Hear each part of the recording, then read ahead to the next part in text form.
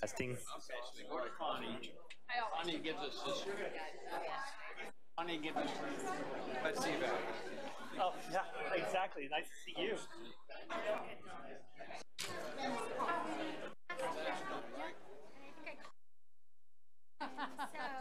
Yeah, no worries. Oh, I think it's okay this I really picked the right seat last time.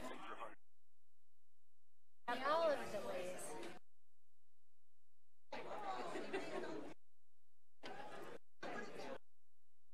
It's just a bunch of additional information. Good to see you again, Larry. Good to see you. Up on by the. I did. Okay, can you hear me now? Okay, everybody, let's have a seat. Ready? Where's Doug? Thank you, sir. That was for Mr. Rex. We heard that one, right? Can you hear me now? Can you hear me? All right. Can I go now? I call to order the Board of Directors of DRCOG Wednesday, October 16th. If you'd all rise and join me in the Pledge of Allegiance. I pledge allegiance to the flag of the United States of America and to the republic for which it stands, one nation, under God, indivisible, with liberty and justice for all. Hey, folks. Off we go into the wild blue yonder. All right, good evening, everybody. Can I have a roll call? Eva Henry. Here. Jeff Baker. Here. Elise Jones. David Beacom. Here. Randy Wheelock. Nicholas Williams. Here. Kevin Flynn. Here. Roger Partridge. Laura Thomas. Ron Ingalls. Libby Zabo. Bob Pfeiffer. Here. Bob Roth. Allison Hill. Larry Vidham. Here. David Spellman. Aaron Brockett. Margot Ramsden. Here. Ben Baca. Matt Johnston. Roger Hudson. Ben Price. George Teal. Tammy Bauer. Here. Jeremy Fay. Randy Wheel. Here. Richard Champion. Bill Christie. Jackie Thomas. Catherine Whitman. Steve Conklin. Here. Linda Olson. Okay. Bill Gipp. Daniel Dick. Peterson. Bobby Sindelar. Lisa Jones. Laura Brown. Lynette Kelsey. Rachel Binkley. Here. Jim Dale. Here. Ron Rakowski. George Lance. Mike Hillman. Stephanie Walton. Dana Gutwein. Here. Karina Elrod. Kyle Schlachter. Larry Strock. Wynn Shaw. Here. John Peck. Ashley Stolzman. Here. Connie Sullivan. Barney Drystat. Joyce Palazuski. Paul Sutton. Here. Chris Larson. Julie Mullica. Joyce Downing. John Dyack. Kelly Daigle. Dave Black. Andy Hammerly. Jessica Sand. Herb Atchison. John Voles. Bud Starker. Adam Zarin. Rebecca White. Here. Bill Van Meter. Here.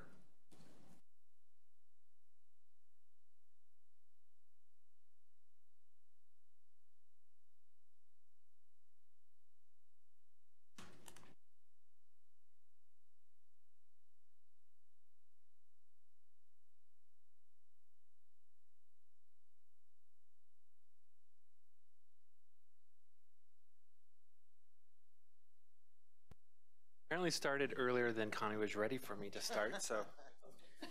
I would like to make an announcement tonight that some of the directors, it's going to be their last meeting, I believe it's tonight, right, Connie? And I want to recognize Mayor Pro Tem Rick Teeter.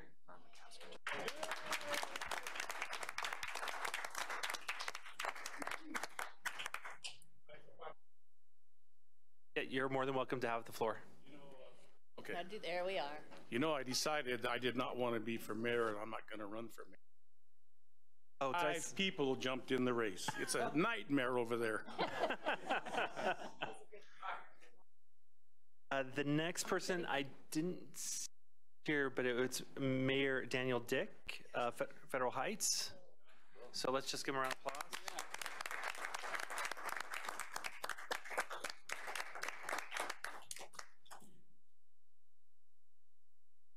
And also, it's Mayor Ron Rakowski's last meeting from Greenwood Village.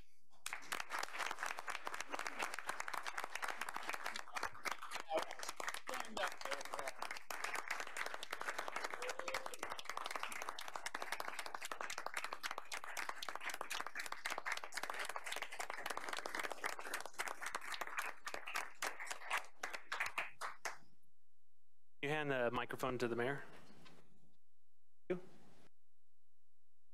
Yes, sir.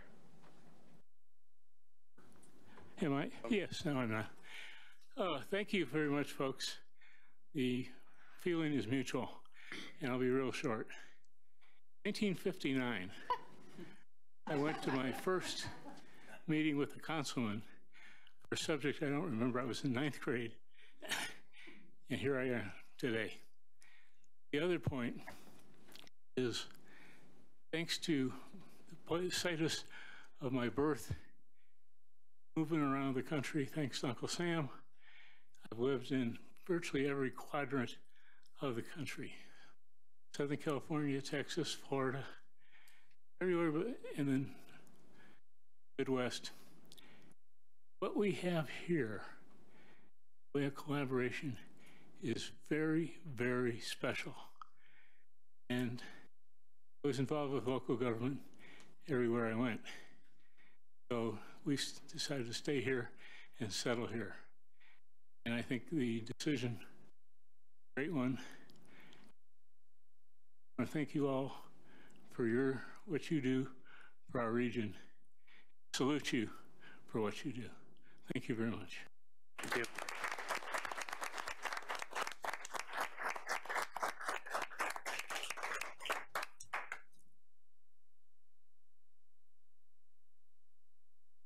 All right, next up, I kind of went out of order on our agenda, so I apologize. Moving to item number 4, move to approve the agenda. All in favor say aye. Aye. Opposed? Abstentions? That carries. We'll move on to item number 5, the community spotlight. The city and county of Broomfield, I believe that is Sarah Grant is here. She is the transportation manager, and Fonda Buckles, the senior services manager. On up. Great, thank you. Thank you, Chair. Thank you, members of the board. Again, I am Sarah Grant, Transportation Manager for the City and County of Broomfield, and I have Fonda Buckles here, Senior Services Manager, and also in the audience we have Lane Claxton, our Program Manager for City and County of Broomfield. I am going to give you a few quick facts and introduction to Broomfield, and then I'm going to turn it over to Fonda to tell us a little bit more about how Broomfield has used the DRCOG Boomer Bond Assessment Tool, completed a successful aging study, and our Easy Ride transportation program for seniors and adults with disabilities. This is the City and County of Broomfield. We currently have about 70,000 residents, covering 33 square miles and about 30,000 housing units. We're situated between I-25 and US 36, north and south, and connecting us east-west is State Highway 128, 120th Avenue, and Northwest Parkway. Another major arterial running through our community is US 287 from US 36 headed north towards Longmont.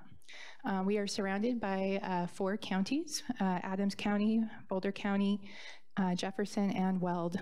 So we have a lot of neighbors.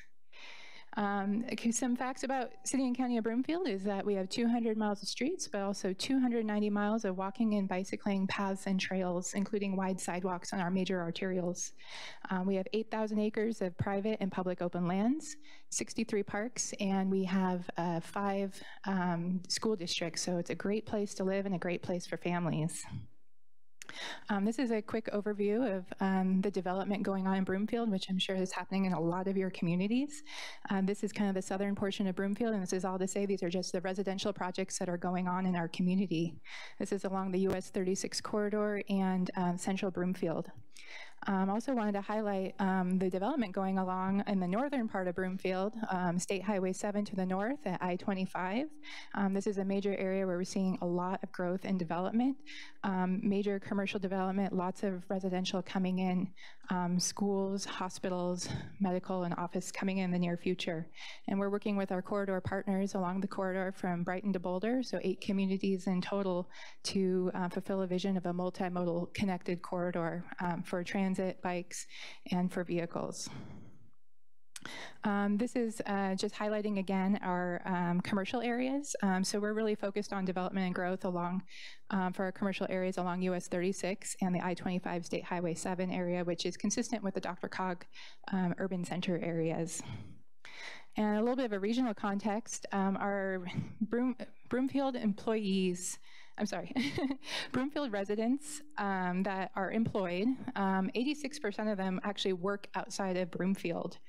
And then in the opposite, Broomfield employees who live outside, 88% of them live outside of the city of Broomfield. So we have a lot going on with commuting in our community. So transportation is super important to us. And to that end, in 2016, we updated our comp plan and adopted a transportation vision that is multimodal and supports people of all ages and abilities. And so with all ages and abilities is a really good segue to hand it over to Fonda Buckles, which will talk about our boomer bond assessment tool and successful aging study. Thank you. Which button am I pushing here to? This one here? All right. Well, boy, I'm so excited to be here. Thank you so much for highlighting the city and county of Broomfield. So I want to talk a little bit briefly about our successful aging study. The successful aging study came out of DRCOG's Boomer Bond Assessment in 2018. And so what we were able to do, we took a vast amount of stakeholders and we came together and looked at our successes and some of our opportunities for our older adults, really with the main focus on how do we support healthy aging and living in the city and county of Broomfield. And also one thing I want to highlight, I'll go back to that slide, is not only did we complete that Boomer Bond Assessment tool, what a wonderful tool it was, but we also were able to put a viable action plan into place. And that action plan is a fluid document. We have so many wonderful partnerships within the city and county of Broomfield right now. But as far as this presentation, with the limited time we have, I'm only going to talk about Easy Ride. So as you guys look, as far as the population, again, all of you guys are experiencing that growth. Overall, in the last 18 years, we've had a 3% growth in the city and county of Broomfield. But if you look at our population of 60 plus, we're looking at an 8% annual growth. Now this one's even a little bit bigger. If you look here, by 2015, in the city and county of Broomfield, we're gonna have 30% of our population being 60 plus. So back to the successful aging study. What we did when we we took the Boomer Bond Assessment, we focused on 3 priorities. We looked at mobility and access, community living, and support services. One of the things that we came out of, one of our successes is our Easy Ride program, and thanks to DRCOG, we get a great deal of support to provide this wonderful service that we have. Easy Ride is a program that we offer for our residents 60 or plus, or adults with disabilities. And as you can see on the board, most of right now, we're hitting about 85% of our trips with medical nutrition and wellness. Right now, with the growth that we're seeing, I just highlighted the statistics of our growth, we've seen in the last 5 years, just with trips alone, an 18% growth. From 18 to the projected of 2019, we're looking at another projected growth of 11% in our trips that we're providing. If you look at our passengers, again, in the last 5 years, not as big of a growth of looking at 5%, but in the last year, we have a projected 12% increase. Right now, we have 6 dedicated vehicles out in operation on a daily basis, unless one is in for service or anything like that. One of the things that I highlight, and I feel that our program is so successful for with the Easy Ride, is because of our partnerships and our collaboration with this, not only with the city and county of Broomfield, but our partners outside. We have Senior Resource Center. They have a volunteer driving program that if we can't provide a trip, then we can give them a call to say, hey, I have a resident that needs to be outside let's say St. Joe's Hospital or whatever it may be. That collaboration goes both ways. We have FlexRide. And one thing, and I don't know how many of you are in the transit, but it is much easier to accept a trip than to deny a trip. And the reason why I say that is we take so much effort to deny a trip. We don't just deny a trip in the city and county of Broomfield with Easy Ride. We act as an agent for FlexRide. We are going on. If I can't accommodate a trip, we're going on trying to do our best to build a trip through FlexRide and or any of our volunteer partners. We do everything that we can to, if we can't provide the trip, to find another community partner who can make that trip for you. And over the last 12 months, we've worked with RTD in a travel training experience, helping people identify what that first and last mile is and how to utilize. World does not stop. Continues to go outside of Broomfield boundaries. So if people need to go downtown for medical appointments or for social visits, whatever it may be, how do they use the RTD transportation? So we've had over 100 participants through the help of RTD, but through Easy Ride staff. Again, Easy Ride is just one opportunity and one mode of transportation. So we need to make sure that our residents, our older adults, are aware of and have the ability, the competency, and the confidence to use other modes of transportation. Of course, we have our Broomfield Local Coordinating Council, and then we work closely with Cultivate, who provides our trips with our veterans. One of the things that I really, really want to highlight, guys, here is not only did we look at the study and the results from our stakeholders from the Boomer Bond assessment, but we also looked at 2018, the CASOA data that was put out by DRCOG. We found that 50% of our older adults were not aware of services.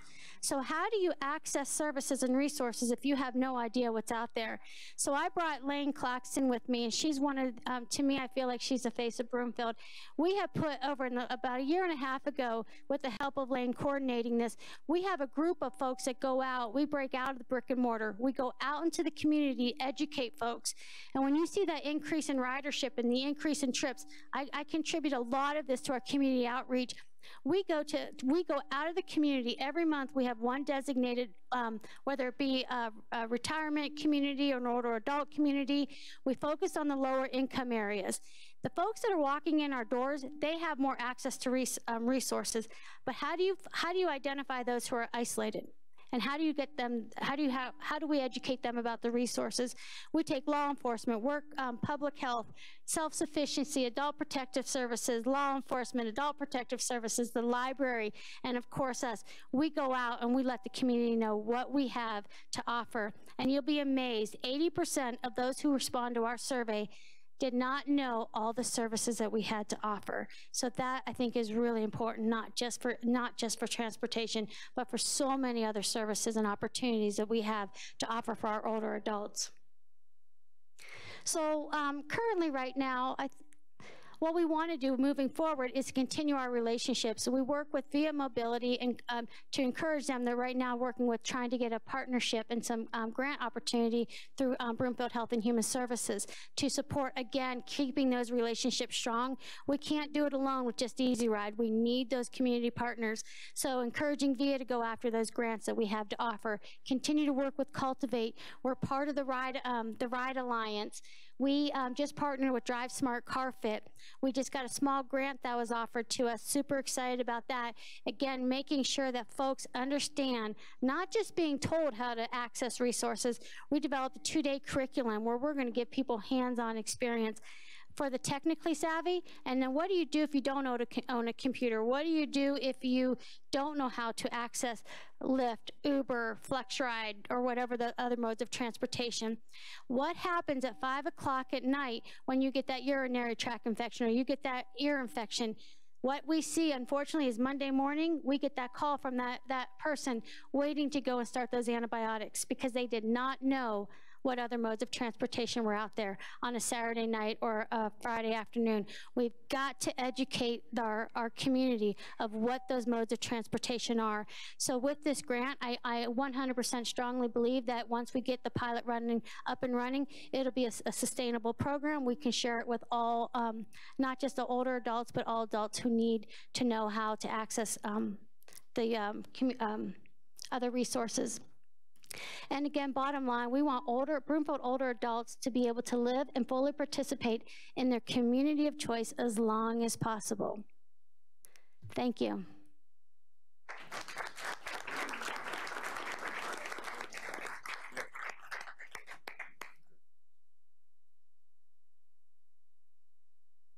Any questions? Yes. Microphone. A question about the patient outreach. What are the things in Lafayette that we have pressure in as we talk about the aging population services for ambulance and fire? And I was wondering if working with our first responders and seeing a deep calls that maybe somebody's, instead of calling 911, is able to find transportation, and there's some synergy.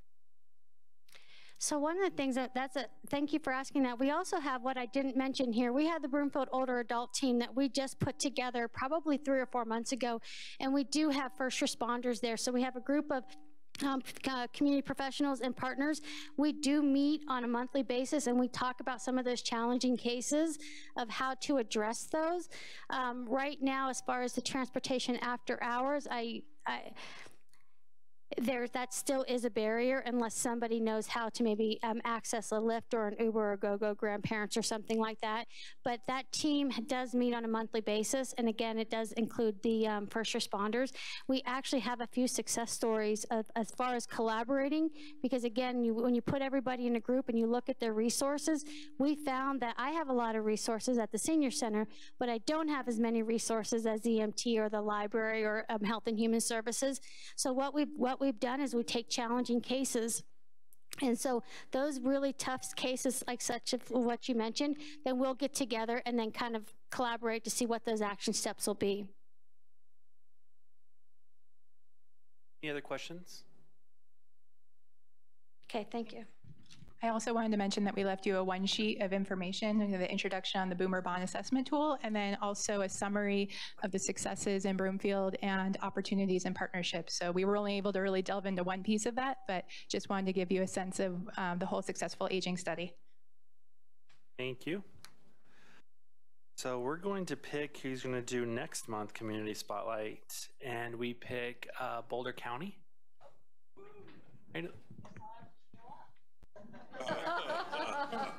Were you not planning on it, Elise? Oh. Well, we just closed that for you, so we'll see you next month. And then we will pick Centennial. Hour. Yep. Yeah. For next month. Reports from the chair. I don't have anything report, so we'll move right on into reports on Performance and Engagement Committee. Ms. Stolzman? We forget. Yeah. I almost forgot. Sorry. I was just saying how much I've always wanted to be the community who presented, so that's what was distracting me. Oh, we have you in December.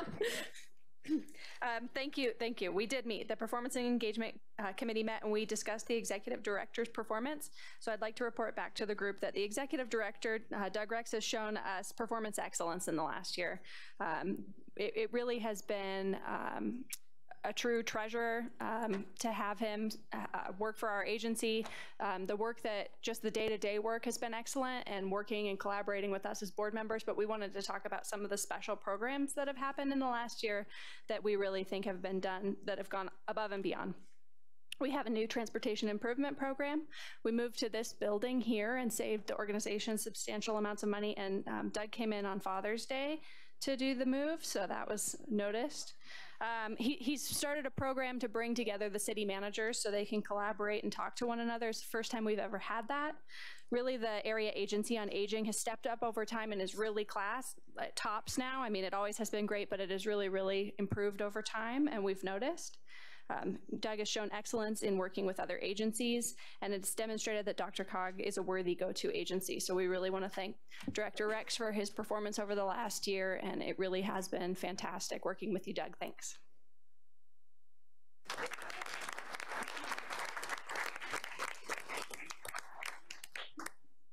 Any comments, Doug? Well, I know next year's evaluation is really going to suck after this one. That I do know. But no, thank you very much. Obviously very kind. I appreciate it. And I know I'm going to state the obvious here, but you know how great a staff we have here. If you don't receive a call back in a few hours, there's something wrong. But this and our senior staff too, I really want to point them out.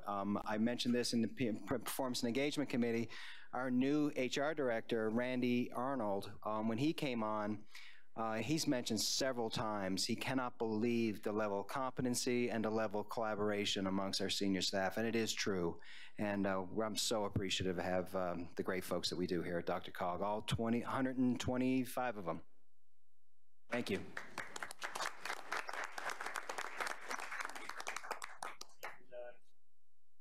Thank you, Doug. Next up, reports on the Finance and Budget Committee. Director Flynn. Thank you. We had a very good meeting. We discussed and voted to refer to the board next month the 2020 budget. And you all will get a chance to see that in your packets a week beforehand. Please take a look at it. Or you can take a look at the packet in the Finance and Budget agenda for this month. We then approved a motion to structure the AAA voucher program for senior rides under the voucher program we have one vendor right now. Is this working or does this keep cutting out? That's working. Sorry. Sounds like it's cutting out on me. Right now there's one vendor, but we're going to bring others on, and we've structured the program so that it has a maximum. The total funding is $125,000, but we're structuring it so that each vendor, each provider doesn't have a maximum amount, so that depending on how frequently each provider is used, they won't have to come back to us for more authorization. And as long as everything is under that $125,000. And finally, we approved, Doug, proceeding with the agreements with the recipients of the HST awards that we approved here at the board level last month. And then for an informational item, we had a very good presentation from Ashley Summers on the Regional Data Acquisition Program. And please read the Finance and Budget agenda if you want to get caught up on that. But it's going to do some more imageries, including elevation, which I was surprised to learn can change. And this will measure it at a micro level, so that even little neighborhood projects, like there was a drainage project in my neighborhood last year. So this will capture the new elevations that will guide decisions about flow of stormwater and things like that. So despite that description, it was actually very interesting. Right. If you're turned on by the flow of stormwater. Thank you very much, Director Flynn. Before we move on, I do want to thank Director Stolzman for hosting the meeting, because the chair and the vice chair were away. So thank you very much for taking care of us. Honor wedding anniversary, and John owes you. So I was stuck for 12 hours. All right, so moving right along, reports from the Executive Director, Mr. Rex. Thank you, Mr. Chairman. First, we will be having a November 6th board work session. We're going to have a couple topics at least. One is related to MetroVision 2040 implementation, dare I say, Mile High Compact 2.0. So it's basically, it's a readout of our workshop that we held back in August, and then talk about next steps and how we want to proceed with that. We're going to have a AAA item. I won't get into the details here now because it'll take me some time to explain it, but basically we've been alerted to something that might have a dramatic effect on our service providers as far as their ability to provide service. So we're going to have a conversation. We have a potential solution, but we wanted to share that with you. So I'll let that just hang in the air, and hopefully you'll be able to attend the November 6th meeting. So we're already planning for the 2020 DRCOG Award celebration. It's going to be held on April 22nd at Empower Field at Mile High. How about that for a change pace? Yeah, so we're pretty excited about it, and I think everybody always likes going to the ballpark, and there'll be nothing but winners there that evening. Right? I'm a Kansas City Chiefs fan, by the way. So I throw that out there too.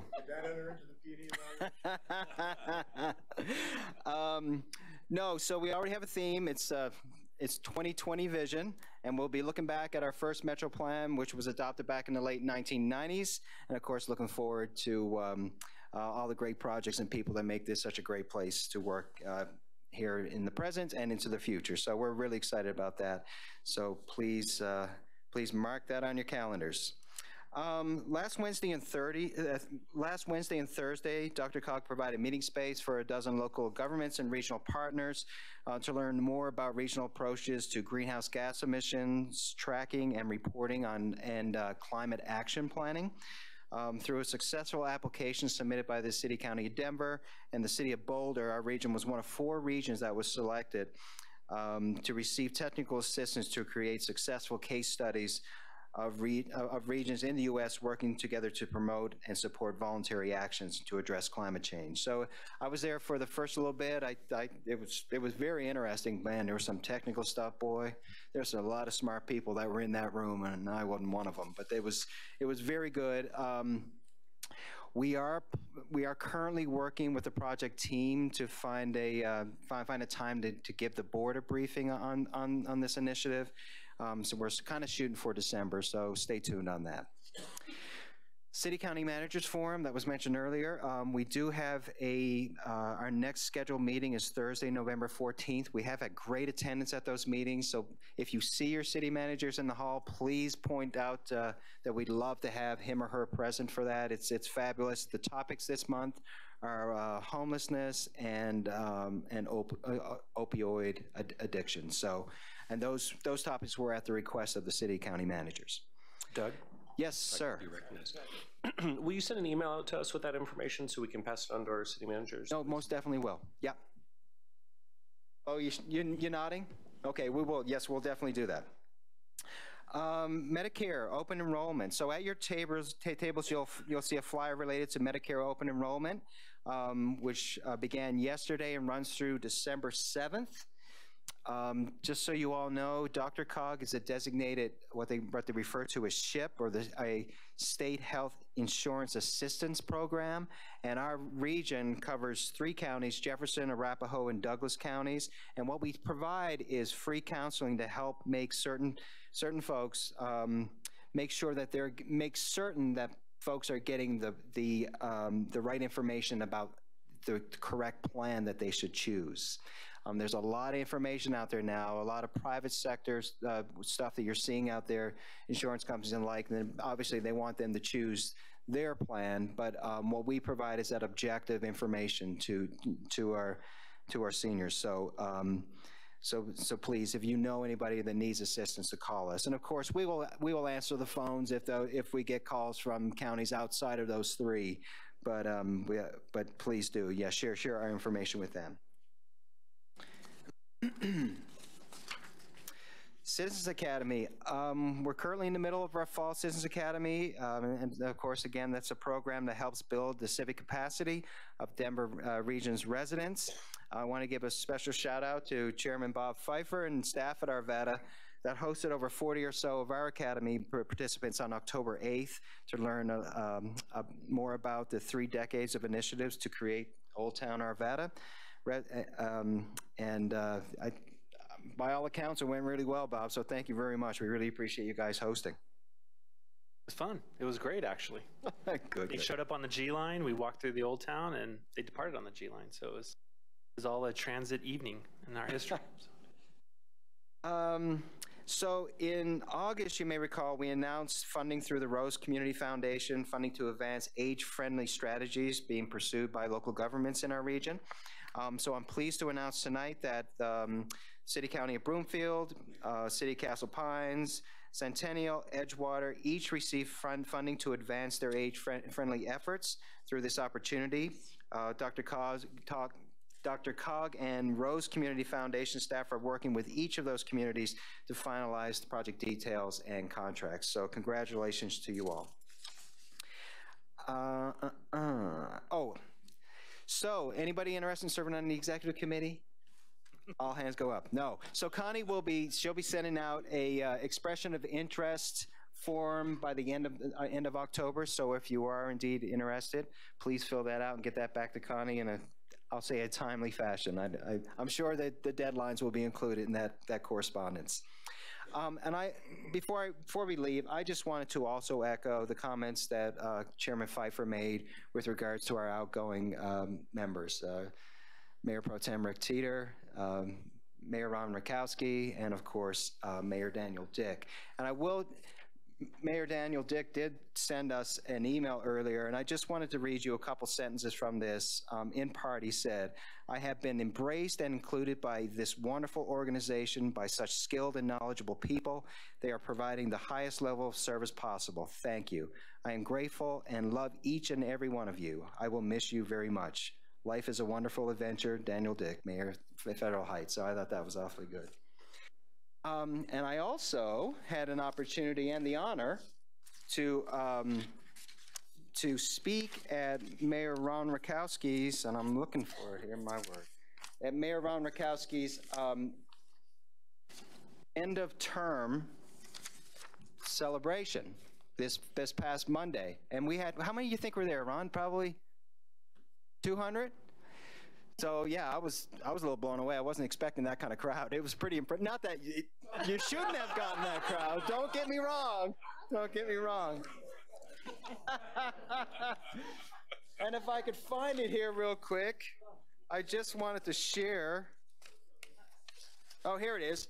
I just wanted to share a couple of comments that I mentioned at that meeting, because Ron is obviously very special to us all, and we appreciate him being here this evening. Well, I won't get into the first stuff I said early on. Ron knows what I'm talking about. I thought it was a roast, not a celebration.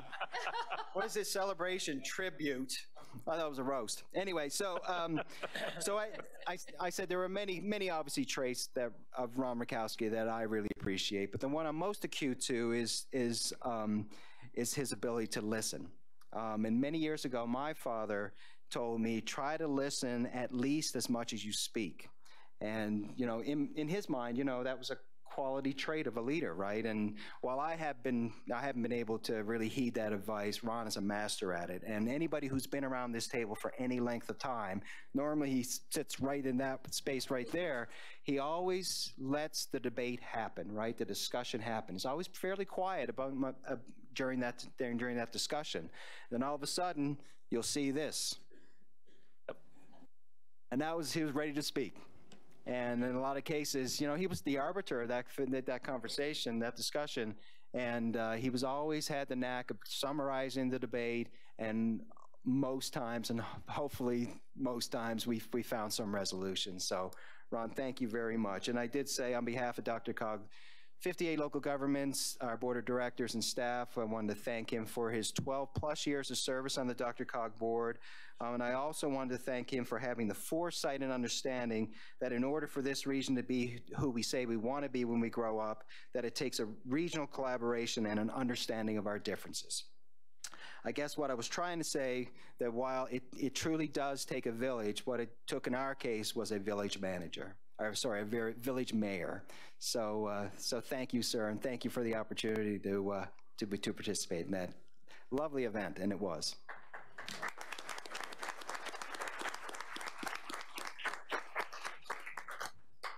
Executive Director, can I make a yes, sir. You may. Additional remark? One thing staff is really, staff always has to talk, celebrate money. Oh, amen to that.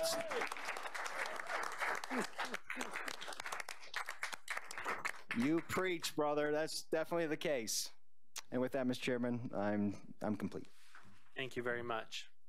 All right, moving right along on item number 8, public comment. Up to 45 minutes is allocated now for public comment, and each speaker will be limited to 3 minutes. If there are additional requests from the public to address the board, time will be allocated at the end of the meeting to complete public comment. The chair requests that there are no public comments on issues for which a prior public hearing has been held before this board. Consent and action items will begin immediately after the last speaker. I see I have someone up to speak? My name is Randall Loeb. I'm a citizen advocate in Denver. Have been on the streets for most of my time here. Very happy to hear the managers dealing with homelessness. It's a great thing for you to do. I don't think we do it collectively well enough. You mentioned environmental issues. I think that's what I spread around in various places. There's a forum on that, on the perspective of people living in poverty who are from different minorities regarding their rights of protecting the earth and making it a possibility for us to keep this in perpetuity for our children. I'm an old man now. I'm not as old as some of you and not as young as some of you. But I was very interested in the Broomfield presentation because you mentioned people who don't have computers. I am also interested in us being more sensitive, and I was on the Citizen Academy, to people who are indigent, who don't have access to whatever it is in order to get anywhere, and in languish in severe poverty and isolation. And as these elements begin to come and we change in terms of winter, the quality of life of people who are living marginally is exacerbated even further. There's a little piece of paper that's basically resources. I used to work for a newspaper for homeless people where I was the manager of it, and we put out information basically in about half the paper on where you could go. There isn't really any comprehensive way, and we always talk about the county line and whether or not you can receive services as an aging person in Arapahoe, whatever, Jefferson, and whatever else it was. And I think it's understandable that we don't simply stay in one place. So I did a presentation last week at the Housing Colorado Conference in Keystone. It's my annual vacation. And there's an annual review put out by the Brown School of Washington University in St. Louis on an annual basis that I refer to. It's called the Solving Homelessness from a Complex Systems Perspective, Insight for Prevention Responses. I really recommend that you become well-versed in what we can do together across all these boards, including this in terms of our environment, to make it possible for us to thrive. As I was saying to two people in the back, the congestion on the roadways there's my steed back there, in Holland is for too many bike riders. God knows I wish we had that blessing. Thank you very much. Thank you. Anyone else want to address the board? Seeing none, we'll move on to the consent agenda. I'm looking for a motion to approve the consent agenda, which is the minutes of the September 18th meeting, attachment A. I have a motion and a second. All in favor say aye. Aye. Opposed? Abstentions? That carries. Moving on to item number 10 on the action item list, discussion of amendments to the 2020-2023 Transportation Improvement Program. Attachment B in your packet, Mr. Cottrell. Thank you, Mr. Chair. So this evening we have 4 amendments for your consideration to the 2020-2023 Transportation Improvement Program. The first is a new project to add $20,430,000 in State Transportation Commission contingency funds for emergency repairs on US 36 to repair what happened this last July in the eastbound lanes near Westminster. This project is a little unique in terms of the tip. In typical circumstances, we put in projects into the tip before they happen. But in the circumstances with emergency projects, we typically work with our federal partners, and that is the reverse, where projects typically will go into the tip after the fact. So again, this new project is in reaction to those repairs that took place. The second project is the Region 1 Faster Pool. This project adds 7 new pool projects using the available funding. The third is the 30th in Colorado Bike and Ped Underpass, sponsored by the City of Boulder. This project actually adds $8 million in local overmatch and able to advertise the project. The additional overmatch is required due to an alternative preferred layout in the design versus what was originally proposed. So to make this happen, we needed to move the years, move the funding to FY20 and move it from the previous 2018 TIP. The fourth and final amendment for your consideration is to add $8 million in federal freight funding to add a southbound truck climbing lane and $50,000 in local funds for various wildlife improvements to the I-25 capacity improvements project from Castle Rock to the El Paso County line, otherwise known as the GAP project. So that concludes the 4 projects that are before you. I'm happy to take any questions or comments that you may have. Do we have any questions or comments? Yes, Director Teal. In Castle Rock, we did have questions pertaining to how do projects get added to the faster pool? Can you brief us in on that? I mean, what qualifies a project to be added in there? And then give us an idea on the process to get added. I'll actually turn that maybe over to someone with CDOT that has a little bit more education on that. Director White. If I can get this to work. Why don't I ask Danny Herman to come up, who does this every day for a living?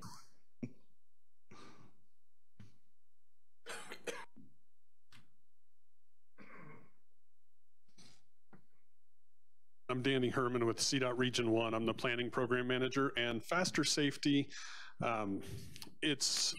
we recently, so by legislation, it just has to be a safety project, but CDOT a couple of years ago went through and did an audit and put some requirements on with benefit cost ratios, things like that. So it's determined by the various traffic units in the state. They have a statewide allocation formula based on accident history and things like that, how it gets divvied up. And then each region's traffic unit allocates those funds. We do take input from the locals. If you submit applications for our HSIP hazard elimination program, those are also eligible and considered for faster safety. Any other questions? Yes, Director Jones. I just wanted to put in a plug for the US 36 emergency funding. Obviously, we were a bit chagrined to see our roadway fall apart, but really hats off to CDOT for putting it back together so quickly. We really appreciate that, the fast work and the communications, and look forward to figuring out how to prevent that from ever happening to a roadway again, and hopefully CDOT can help us figure that out. But I just wanted to give a shout out to CDOT and thank them for putting our road back together. Thank you. Any other questions or comments? Looking for a motion? Moved. I have a second. All in favor say aye. Aye. Opposed? Abstentions? That carries. Next up is item 11 on your agenda, a discussion of recommendations of projects to be funded through the Community Mobility Planning and Implementation, also known as CMPI, set-asides of the 2020-2023 Transportation Improvement Program. Attachment C in your packet. Mr. Webb is up. Oh, Lindsay's doing it. My name is Emily Lindsay.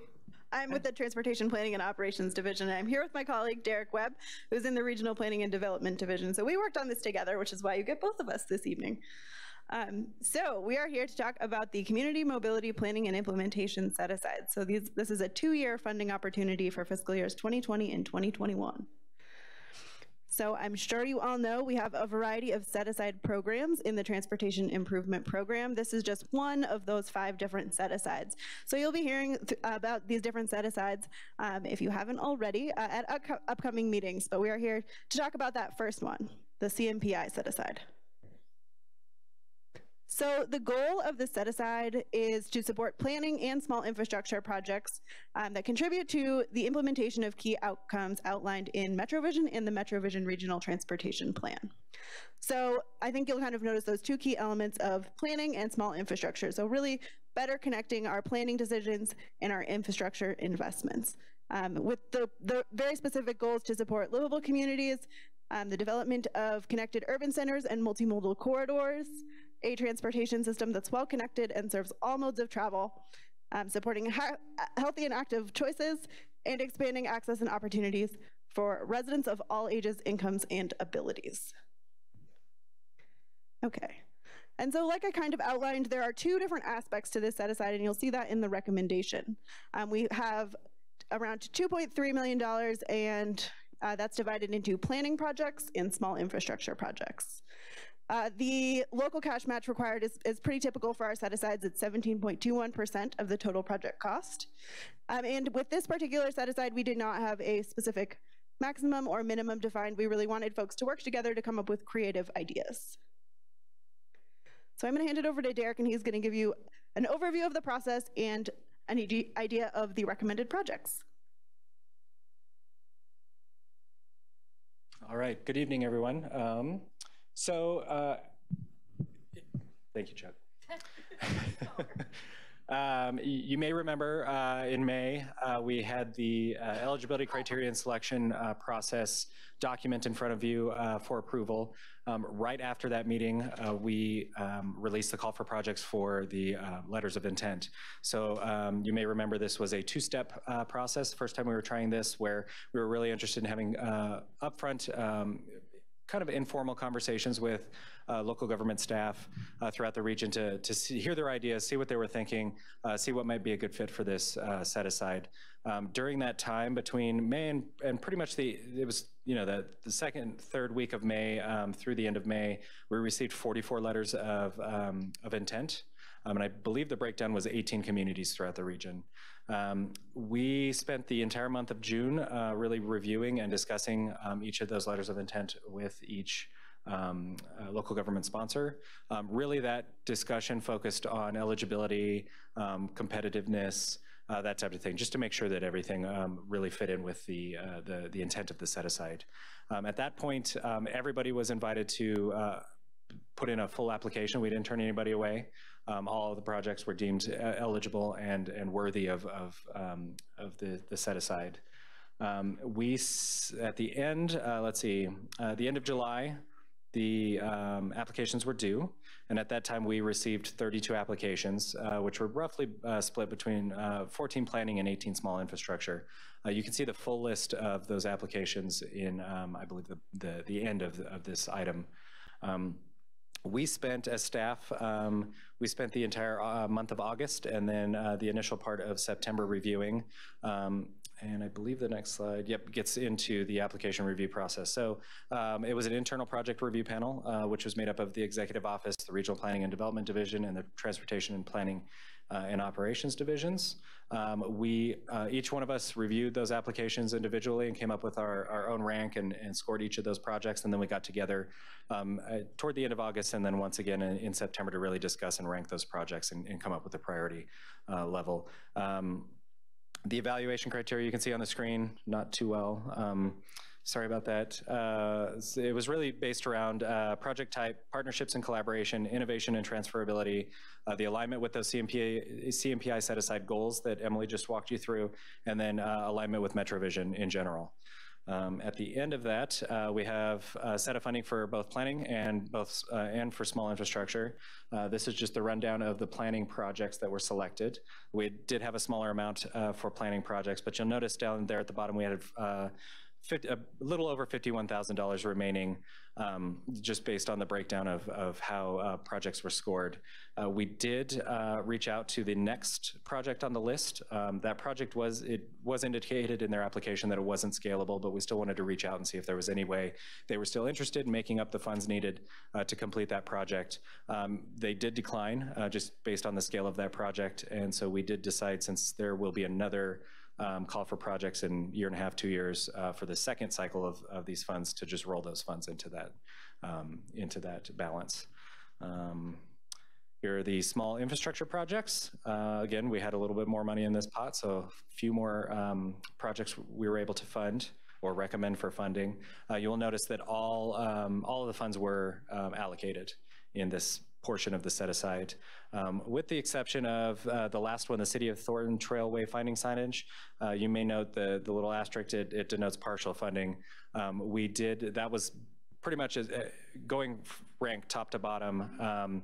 That was what we had left at the end based on rank, and so that project specifically was indicated that it was scalable, so we reached out, talked to the City of Thornton staff, and they did decide to go for it, and did ultimately submit a revised scope for their application indicating the change in project scope to address the slight decrease in funds. That's pretty much it. Emily and I can stand for any questions you may have, but there's a proposed motion for you. Any questions? Comments? Seeing none, I'll look for a motion. Have a second? Second. All in favor say aye. Aye. Opposed? Abstentions? Seeing none, that motion carries. Moving on to item 12 in your packet. Discussion of second year TIP project delays. It's attachment D. Mr. Cottrell. Thank you again, Mr. Chair. So the adopted 2016-2021 TIP policy, which governs the FY19 project delays, states that project phases that are delayed for a second year are allowed to appeal to the board for a variance to continue if that phase is still delayed and therefore not initiated after October 15th. So DRCOG staff has taken the time to review all the statuses of all the project phases that received a first-year delay last year in 2018. So, and after confirming with our planning partners, it's been determined that 2 projects continue to be delayed and not initiated by October 15th. So those 2 projects receiving a second-year delay include the Broadway Station and I-25 Safety and Access Improvements Project, sponsored by the City and County of Denver. This project modifies Broadway, Exposition, Lincoln, the southbound on-ramp, and the approaches to the Broadway Station, all within the vicinity of I-25. The project phase that is delayed is for a second year is construction, meaning the project would have needed to be advertised to no longer be delayed. The second project delayed is the multi-use path on the D10, sponsored by the City of Lakewood. So this project constructs 2 segments on the D10 bike path. This project phase, and the phases that are also delayed is construction, very similar to the Broadway project, meaning the project would have needed to be advertised for construction to no longer be delayed.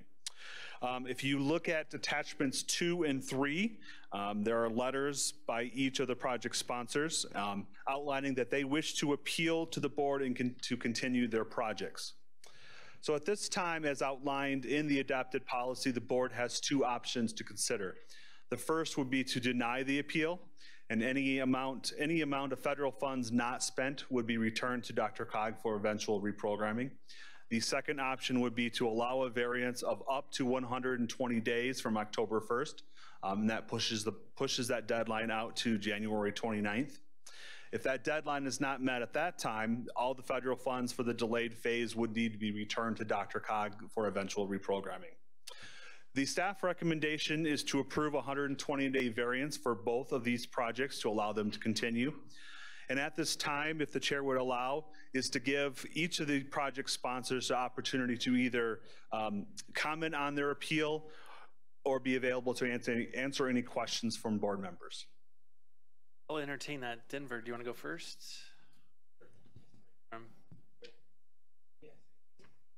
Dr. Williams. I'd invite Deb Turner up to give a brief overview. Good evening. Thanks for having me. Deborah Turner, Denver Public Works. I'm an engineering supervisor. So we're here tonight to ask you to approve our request for a variance to grant the 120-day extension on the construction bids. We believe we were on track to meet this deadline. We'd had approved, our design was complete, our utility clearance was complete, our right-of-way clearances were complete. We had a 2008 environmental assessment that we were doing a re-eval on. SHPO, all the clearances were done on that, and SHPO had approved it, but one of the West Washington Park Neighborhood Association, who was a consultant to the EA, had the opportunity to look at it and disagreed with SHPO's approval. So we have met with the West Washington Park Neighborhood Association 3 times. Their main concern was about the cross-section for Exposition Avenue. And in this area, we did not need any right-of-way. They have a 0-foot setback on Exposition, so we have quite a wide right-of-way in that area.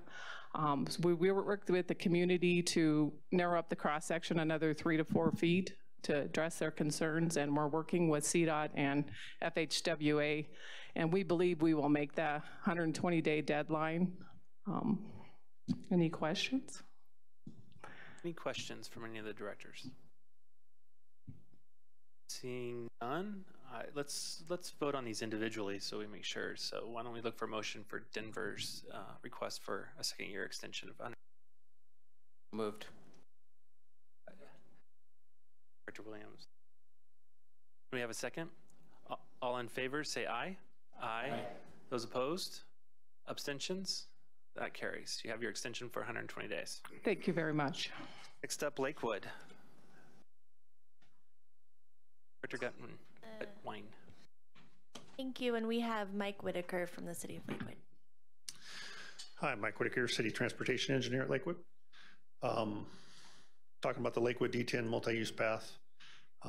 Going into it, obviously, there's a lot of right-of-way right next to the RTD line. It looked like an easy fix. Little did we know how much building a path was so hard. RTD has actually been the easy partner on this project. We've had the land swap agreement ready for them for over a year. So we're going to go to council soon with that, on December 9th will be the second reading. Most of the effort's been with the property owners adjacent. It's been a highly controversial project. We actually had 4 property owners move when they found out there was going to be a path back there. So that shows you the level of consternation some of the area residents had. So we spent a lot of effort working on right-of-way acquisitions. We only need a couple feet plus construction easements. We're through everybody but one parcel owner, and he actually doesn't really change the design of the path. So everybody who's adjacent to the path that we need for the project has agreed. All the properties haven't closed yet, but we're in the process with the title companies of closing them. The other portion that's been really hard is we have the White Lateral Ditch Company and the Lakewood Heights Water Company. And those of you that work with ditch companies know they've thrown a lot of stuff into us. It's kind of a holdover from RTD when they built the W line. They really want a pound of flesh from RTD, and we get to be the ones trying to satisfy that. So the attorneys for both sides have the agreements in place. There's been a couple small design deviations that they want changed, and it looks like we're going to be good. We're targeting November 14th for the signatures on the ditch companies. That gets us to plans to CDOT about November 15th, go through their review process, the federal review process. So we believe we can meet the 120-day extension in January 29th for advertising. Thank you. Any questions from the board? Seeing none, I'll look for a motion to support their 120-day extension.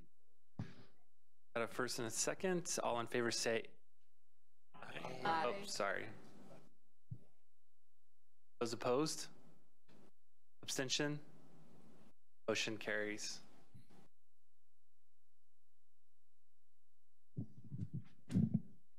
Yes, Director Szabo. So what happens if they don't make their 120 days? I think the funds come back to us. They go back? Or go back to. And then that project just stays halfway, or what happens? If the funds makes are, sense. yeah, if the funds are no longer available to any of the sponsors for reprogramming, the assumption is that they continue the project just without the federal funds. I mean, that's the hope, but they would not be allowed to ask CDOT for reimbursement. Okay.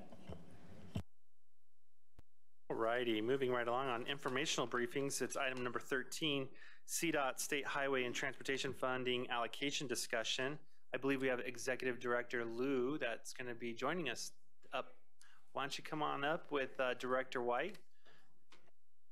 Come on down. You're the next contestant here at DRCOG. We're not voting for your items, so that's probably, we got information this time, so.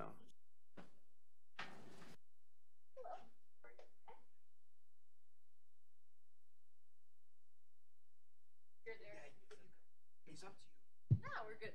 Feel better here. You can. Fine. Seems like the controls are here. All right. Good evening, everybody, and thank you for taking a few minutes to talk to us about where we are with our transportation planning process that we've worked together with many, many people in this room to proceed with over the, sorry, does this thing come out?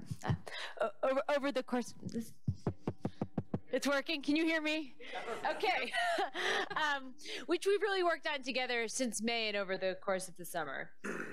As I think most of you probably know, since May and through the course of the month since, we've worked to update our 10-year statewide planning effort, including an immediate exercise to dedicate the 267 funds that are currently available, but also sort of leading into a longer-term conversation about the sort of aspirational project list that we're continuing to work on. Just a quick recap of what we did. The purpose of this process was really to provide all areas of the state equal opportunity to provide input into the planning process. So with that, we combined the 64 county meetings that we do periodically by kind of having all of those take place over the course of a short period of time. We met with municipalities, we met with community groups. We tried to really get a balance of meeting people where they were at in terms of talking about the need for transportation and trying to kind of bring it close to home in terms of the kind of impact of transportation dollars. Bringing all of the modes together into a single statewide conversation was a big part of this, and really in the metro area, especially, it's become a conversation about how to make sure that we're investing in projects with co-benefits to the maximum extent possible and working very closely with the projects that all of you are investing in. And knowing that we aren't going to build our way out of congestion, and we have to be sort of thinking in a nimble way about how to sort of look at the options that we need to prepare for the future. Giving small projects equal consideration to large ones was one of, I think, the key takeaways from this process. Because we sometimes deal in such big numbers at the state level, we have a tendency to not talk as much about the tremendous impact that a small project of, tens of millions, single millions, even sometimes in the thousands can have on a community. And, something that we heard loud and clear from many, many of the citizens that we talked to is that they're often, as focused on the traffic light in front of their house as on the mega project. And, for normal people, that makes sense, right? We all interact with transportation at a, very granular level. And I think for us, this was sort of a reminder to take seriously, the things that matter in people's daily lives. Identifying what we want from our transportation system. Part of this was also about turning the discussion from one that's about, how do we build it to what are we using it for? And, having it be a conversation about getting people from, home to school, to the grocery store, to their job, to recreation, et cetera, and really focusing in on a people conversation about where, people and stuff need to go with our transportation system. The goal is a 10-year strategic pipeline of projects, inclusive of all modes and really informed by a data-driven assessment that, for those of you who participated in our conversations know is very focused on geospatial analysis. We really had at it with maps. It was kind of fun doing the roadshow with DRCOG because we each had, our packet of maps, and I think we had probably proven ESRI's value in the world by the time we were done with those meetings. As I was saying, this just gives you a little bit of a sense of where we had the meetings and what kinds of meetings they are.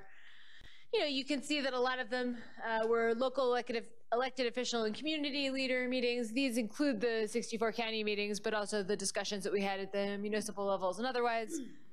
The TPRs, we're going through a process that's continuing where, we've really gone through several iterations with each of the TPRs to kind of cross-check the data that we're getting against the groups of subject matter experts.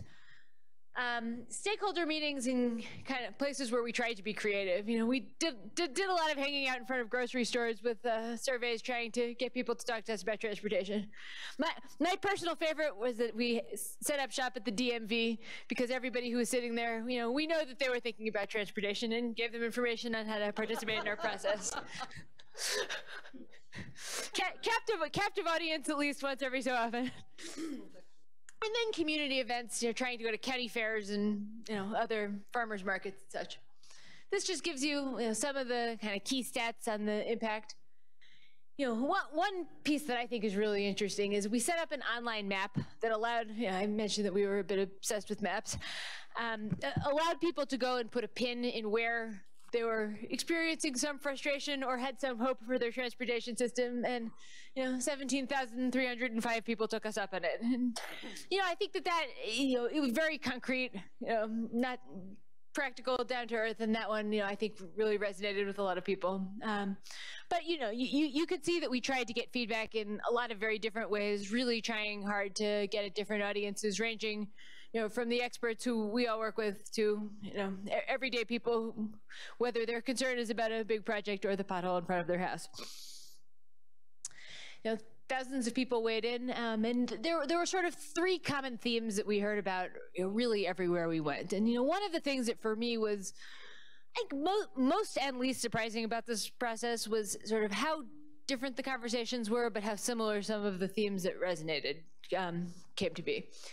You know, road condition and sort of key basic safety issues came up everywhere. And, you know, I think we actually appreciated the level of consideration for the fact that maintaining state of good repair is on people's radar as something important. You know, we know it needs to happen, but it's never going to be the kind of glitziest project in the, you know, portfolio. And the fact that we just heard so many people tell us over and over and over again, just take care of the roads, you know, I think gives us a sort of top cover to, you know, focus hard on asset management, you know, in places where we need to. You know, growth and congestion impacting the quality of life came up constantly and unsurprisingly, you know, even more so in the conversations along the Front Range. But, you know, when we had discussions along the Mountain Carter, you know, it's a different version of the same. So, you know, depending on what day of the week it is, the conversation came up in different parts of the state. Lack of travel options, you know, a tremendously resonant theme. You know, again, everything from, you know, not enough modal options, you know, places like the Denver Metro, to not enough redundancy of routes, particularly in some of the more rural areas. This just gives you a little bit of a snapshot of the themes that we heard by kind of geographic distribution. You know, again, a lot of orange safety circles. You know, the growth and congestion sort of showing up vaguely along the 25 and 70 routes, as you would expect. You know, freight being an issue that came up a lot, but particularly in the conversations along the Eastern Plains. And lack of travel options, again, you know, a kind of, you know, consistency on the Front Range, but not, you know, coming up elsewhere and meaning slightly different things in slightly different places. This we wanted to point to because while we were going through this process, we got a very bad grade from an external report from the Reason Foundation, and we thought it was interesting because, you know, the areas where we sort of got dinged as falling towards the back of the list, you know, fit almost exactly with what we were hearing from people over the course of our conversations. You know, I think being number 47 on, you know, rural interstate pavement condition, you know, we were not happy to see it in a national report, but nor were we surprised because it had just come up so many times and time again in conversations about, you know, the condition of some of our rural roads, and, you know, being told that there were places that a lot of people use for, you know, tourism beyond the communities that live there, and that they haven't been touched in decades. You know, also not surprising that urbanized area congestion is creeping towards the bottom of the list. You know, again, resonating with themes we heard, and that urban arterial pavement condition we're not doing too well. And that, you know, I think in our conversations with many of you, and, you know, previewing what we'll talk about in a minute, you know, that's something we have been hearing about increasingly, and, you know, unfortunately corresponding to seeing statistics showing that there's real safety issues, on the places like Federal and Colfax in Colorado, which are the, state roads that go through cities and sort of, function both as state highways and corridors that are thoroughfares for pedestrians, bikes, etc. Just a kind of quick snapshot of some of the things that we're trying to bring together in this plan. Part of the goal was, instead of going to the same citizens however many times as there are boxes on the slide with different conversations, you try and talk to people once, and within the halls of CDOT furnish the different reports that we need to populate. So this just kind of gives you a sense of what we are trying to streamline through this conversation. And all right, so that now to the kind of more concrete and tangible part for what we are doing in this stage of the discussion and why we wanted to talk to you tonight. I mentioned earlier that the first step of this process for us is to allocate the funds that we have.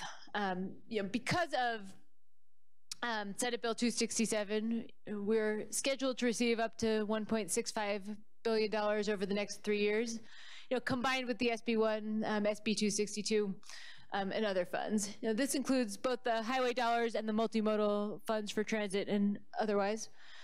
And that we use this process to help us focus how to get the most bang for our buck from these dollars. Part of what we see as the value of having this process followed by the allocation of these dollars is that it gives us a way to tell the story of how we took an additional tranche of funding that is not enough to solve all of our problems, but really putting it to work to show that when we invest more in the system, it makes a difference. So that brings us to the exercise that we're working through with the Transportation Commission, and this week with the STAC, and again with the Transportation Commission next month and into December, really with an eye towards allocating these current dollars and putting them to work. The guidance that we got from the Transportation Commission last month, following on a conversation about how to sort of find an equitable breakdown across the state and between urban and rural, but also between interstates and the smaller routes, many of which haven't been touched in a long time, was that the kind of basic breakdown that we're striving for is to take there was a 25% set aside for rural funds in 267, and to interpret that to mean, don't use all of the funds on Floyd Hill and call it rural.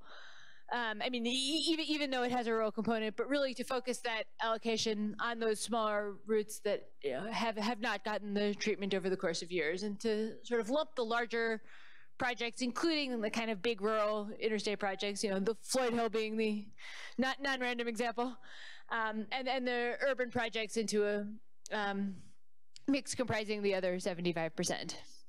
Our goal has been to try and make sure that of the investment dollars, about half of them include significant elements of asset management, building on that theme that we heard of needing to take care of the basics. And kind of recognizing that all of our sort of more future-looking aspirations don't work unless we have a strong foundation. And, I think as we learned from examples, including our recent work on US 36, if the foundation is shaky, nothing on top of it is going to be strong.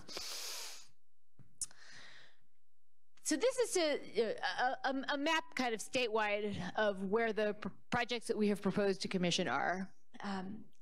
This is obviously a bit of a geospatial eye chart and hard to see the specifics of where it is, but the sense we wanted to give you is that this 25% that are the rural paving projects, we use the CDOT planning regions to make sure that those are distributed across the rural parts of Colorado. Region 1, which is the region where most of the folks in this room are situated, is not allocating funds towards the rural paving program because of where it is. But each of the other CDOT regions has a sort of rural program, which are represented in these green lines.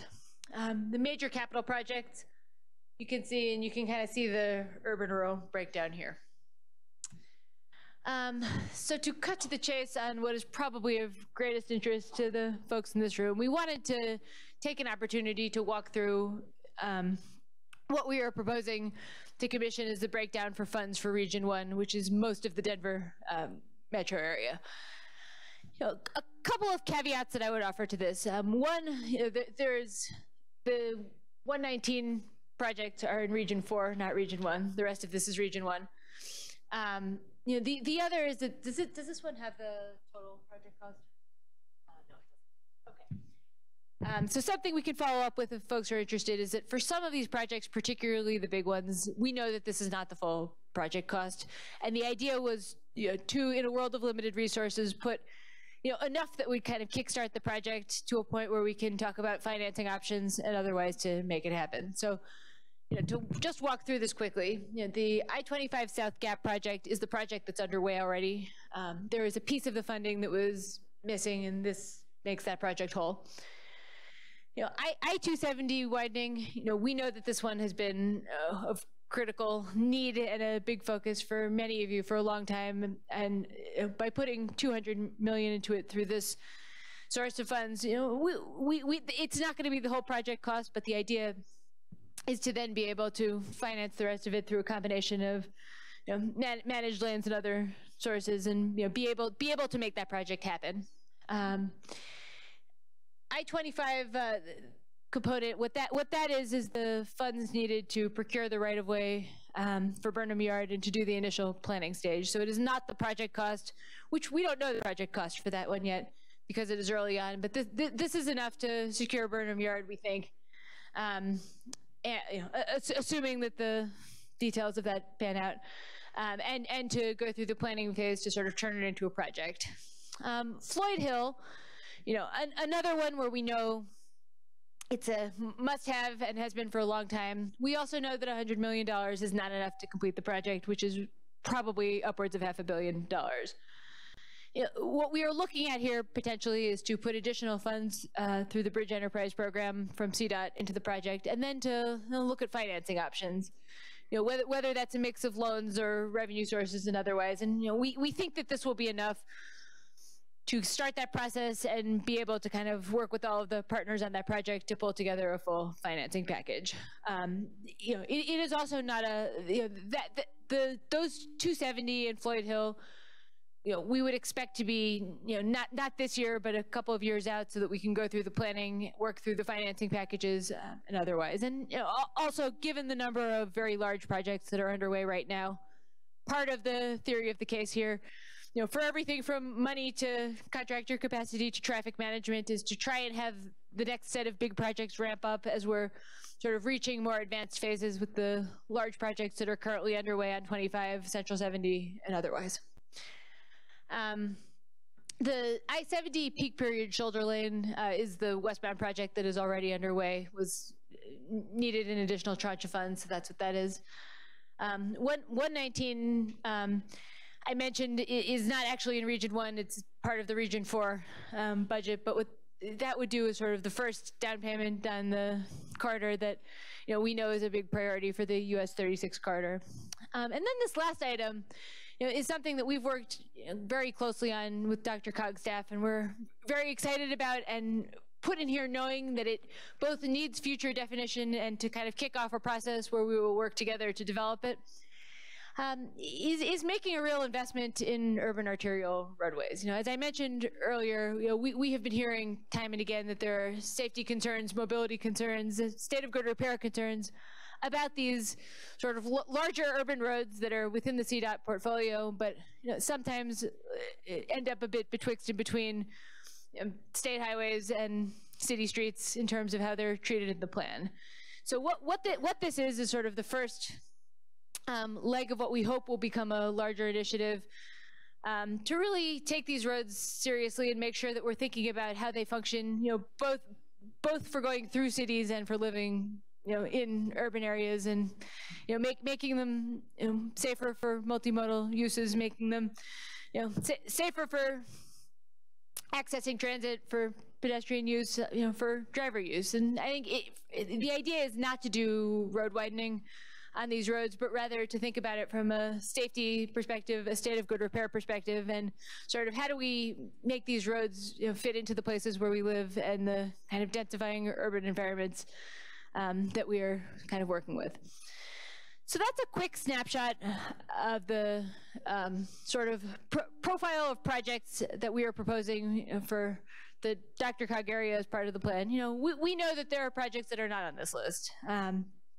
And a couple of things to that, one, we are eyes wide open that the amount of funds we have to allocate is real money, but it is certainly not enough to solve all of the problems that we have. And, I think in some ways, the best success that we could have with this money is to put it to work in a fashion where it will be demonstrably clear what its impact is, show people what you can buy for that much money, and sort of vote with its feet in terms of making a powerful case for, the utility that more investment in infrastructure provides. That being said, the next phase of this process, which we will be undertaking through the months that follow, is to develop this 10-year pipeline of projects, which will be more of the aspirational list. What would we do, if hopefully when, more funds come into the system, and to have sort of a ready vision for how we spend those. And we would see that as where a lot of the projects that are missing but also important, fall, and would ask everybody to sort of work with us further over the coming months to really think through how we make that list derive from what we can do in the next couple of years. So with that, anything you want to add, Rebecca? You can take a couple questions if you want. Rocket. Yeah, thank you so much for that. So excited to see 119 on that list. I'm afraid I can't read from here. What's the funding? There's a packet. 119 isn't actually in the one in the okay, packet. Okay, so what we're envisioning for 119 is 30 million through the highway component, and then an additional 10 through the transit. And are you envisioning that as a kind of a first amount of funding that'll need to be, basically, would it fund a phase, or would it just be, hey, we're going to dedicate this and then later we'll dedicate more and then build something? It's a good question. We are envisioning it funding a phase. One of the kind of operating principles here is that we have to show very demonstrable impact with these dollars. We, with the sort of notable exception of the Burnham Yard conversation, we are trying as hard as possible to dedicate as high a percentage of this to sort of results that people will see, rather than the kind of early phases of projects to take a much longer time to bear fruit, which is not to say that it isn't important to buy right of way, to go through planning, et cetera. We all know why those things are important, but if part of the goal is to show impact, from this tranche of dollars, we felt that steering more of the resources towards projects that need to happen where it will actually change the way people use the transportation system was sort of the slant that we were looking to take. And to that end, we've been working very closely with the partners on the 119 project to try and define what that first phase is, and make these funds available so that can happen soon. Great, thanks. It's exciting. Director Williams. Thank you, Mr. Chair. Director Luke, can you talk about timing with these projects? Sorry, I'm over there. I know that these projects both have the time source is limited, and then there's a clock with each one of these. So can you kind of connect that to what we have up on the? Sure, it's a good question. So several of these are projects that are already underway. So 25 Gap, 70 peak period shoulder lanes, those are projects that are happening right now, that are in need of some funds that they don't currently have. The I-25 piece is the Burnham Yard acquisition, where that conversation is happening in real time, but we're not talking about building the project yet. It's sort of a down payment and being able to do it later. The urban arterial safety improvements, we're envisioning that as a, and again, we're still working on what that looks like and the granularity of it very closely. I will say that the DRCOG staff really sort of inspired us to turn this idea that we've all been bandying about into a thing.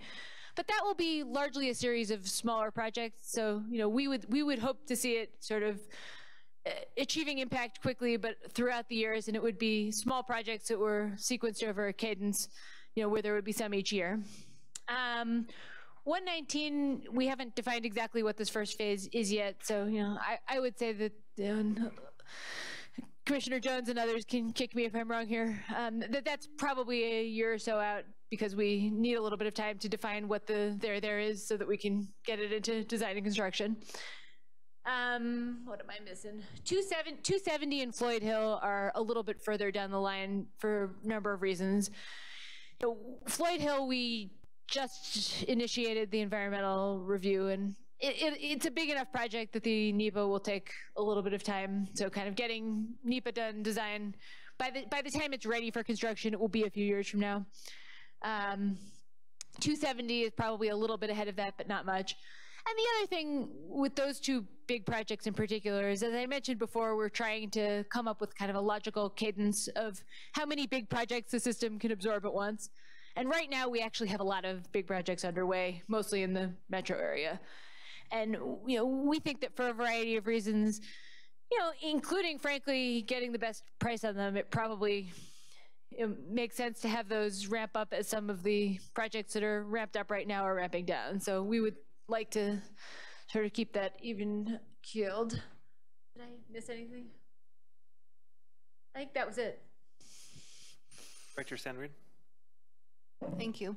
Thank you for your presentation. I think it's great to address all these smaller projects. I think we all did that in the recent TIP program.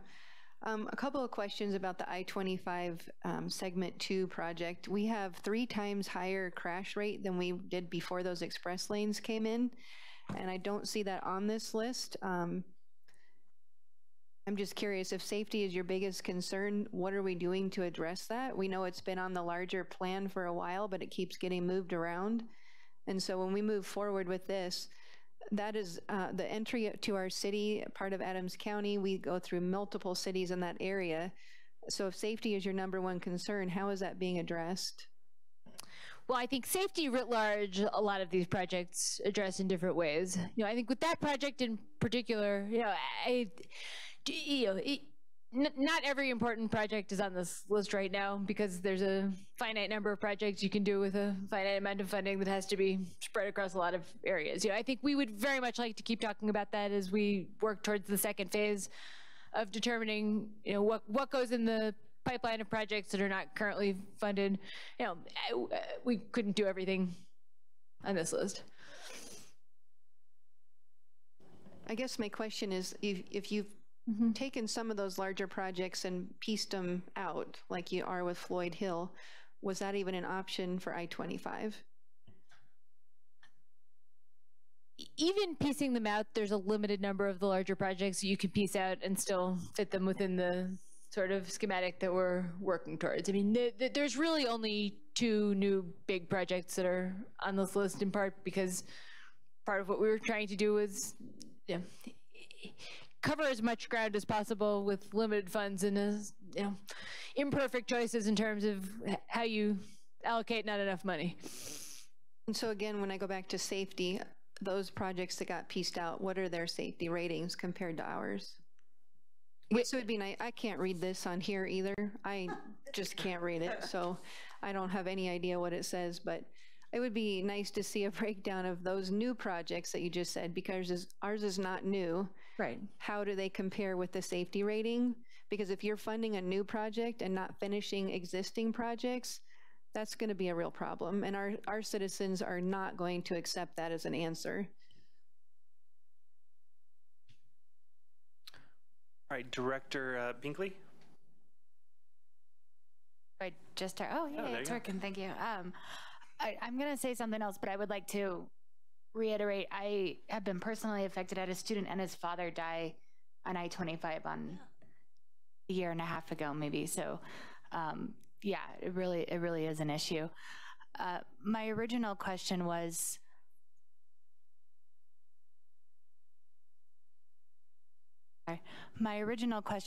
you mentioned before the presentation that we're not going to be able to build our way out of this congestion, and it's been a long day, so maybe I missed it. I feel like everything that was mentioned was a building project. So are there projects happening that are not just about building? I omitted an important detail, which is that this is not the list of the allocation of the multimodal funds. There's a pretty significant list of multimodal projects that will be coming. It's going to be a month staggered from this, in part just frankly because we didn't want to overwhelm the system such that the multimodal projects didn't get as much airtime as the highway project. So we are going to have kind of a similar discussion about allocation of the multimodal funds at commission next month. So it is skewed in the direction of highway projects in part because those funds are just not being discussed in this version, but they will be a month from now. I would also add that a lot of these are intended to get into projects that will have co-benefits from a perspective of providing multiple options. Certainly the urban arterial improvements are envisioned as a set of investments that would be not just for cars, but for getting around via a variety of modes in the cities that go, in the streets rather, that go through city spaces especially. The Colfaxes, the Federals, the Colorados, the arteries that need to be available for multiple means of transportation in order to have more choice in the metro area in particular. 119, is the beginning of what I think we're envisioning as a BRT corridor. On several of these, the managed lanes would provide a way to have, kind of build on the US 36 model where doing a highway project provided us with a way to have a platform for other forms of transportation also. So I think, with virtually all capacity projects that we're talking about right now, we're starting from the premise of how do you think about, building the space so that it's safe and efficient, but being able to layer multiple forms of transportation onto the same space. So you don't have a good answer for this, and I understand that, but I am going to just speak to Jessica's point just earlier about what we're seeing happening off of I-25 and 84th. I was actually late this evening, got stuck in another accident. We literally see one at least once a day or every other day on that segment, and I think safety concern is a little bit of a downplay from what we're seeing and what our residents are seeing, how that segment right there continues to see accidents, and it backs up all the way into those northern communities. So I'd appreciate if you could take a look at that again. Thanks. Malika. Anyone else? Yes. To reiterate that same point, I was coming from the north tonight, and I had the same issue, and I can't help but sit here and think about the comments made by Director Sandgren and the increase in accidents, and the fact that if safety is a major important piece of this narrative and why it's not included in such a great table as we have listed here. So maybe in future tables we can do that. Any other comments or questions? Yes, Director Jones. Recognizing that there's not enough money for all the projects, and certainly hear the concerns about I-25, I do think it's a pretty good list. I appreciate having big projects from Region 1 on here, as well as 119. I'm intrigued by the urban arterial safety project bucket.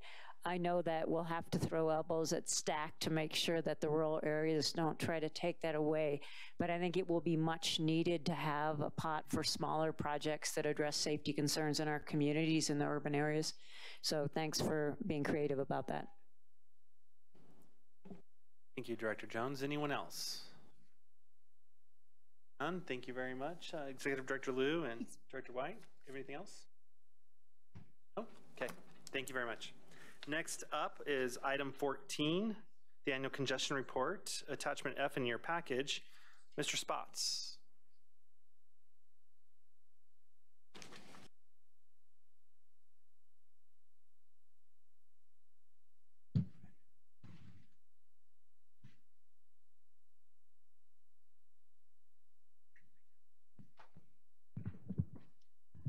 Good evening, Robert Spots with DRCOG. We're going to discuss our 2018 annual report on traffic congestion. You should each have one of these on your desk. It's an annual report we do every year, hence the annual part. We look at the changes year over year on the DRCOG's roadways. We're going to talk about that, the federal requirements to do this program, VMT trends. This year, we're taking a look at the past 5 years. There's been a lot of change, and as we look towards the future, we anticipate even more change.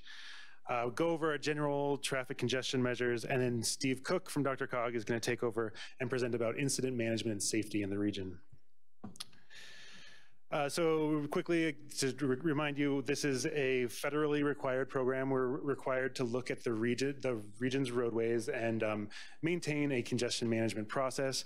We do that through these annual reports and maintaining a database where every regionally significant roadway, we maintain the vehicle miles traveled and levels of congestion amongst other characteristics on those roadway segments. So we've been telling this story for a long time where before 2006, VMT was growing at a very stable rate. Starting in 2006, before the recession hit and before gas prices really increased, our VMT started to level off for several years. Coming out of the recession and recently, starting in around 2012, VMT started to creep up again, like we had seen historically, sometimes as high as 4%. We thought we might be on some type of course correction or something. This year, we saw kind of another change to the trend. It decreased more than we might have thought, only a 1.1% increase.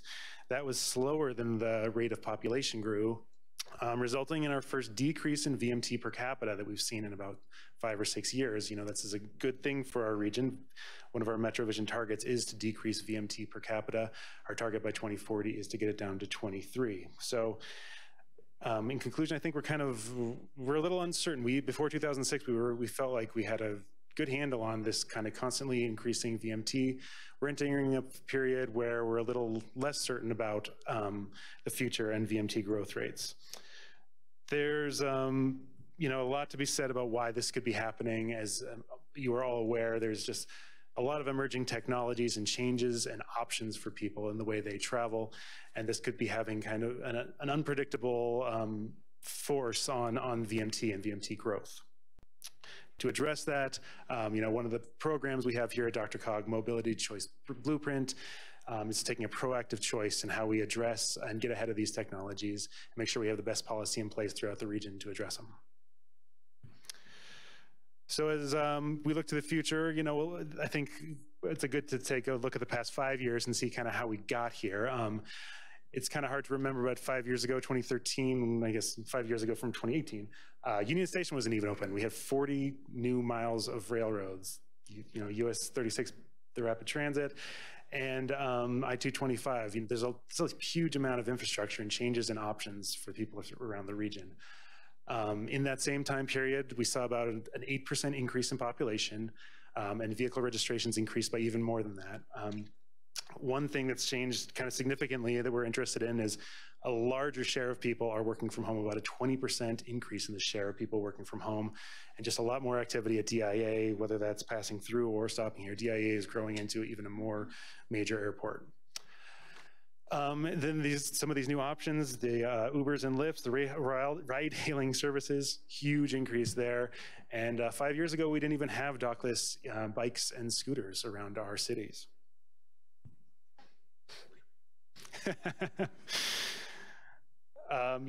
Possibly as a result of these new choices and options, we've unfortunately seen transit boardings decrease by about 3% over that time period. In the same time, vehicle miles traveled increased, despite our relatively good news this year. Over that 5-year period, VMT increased faster than population by about 15%, resulting in about 6% increase in vehicle miles traveled per capita. Thanks mostly to technology, despite those increases in vehicle miles traveled, we've seen significant decreases in ozone precursor emissions. That's good federal policy requiring that vehicles reduce their emissions.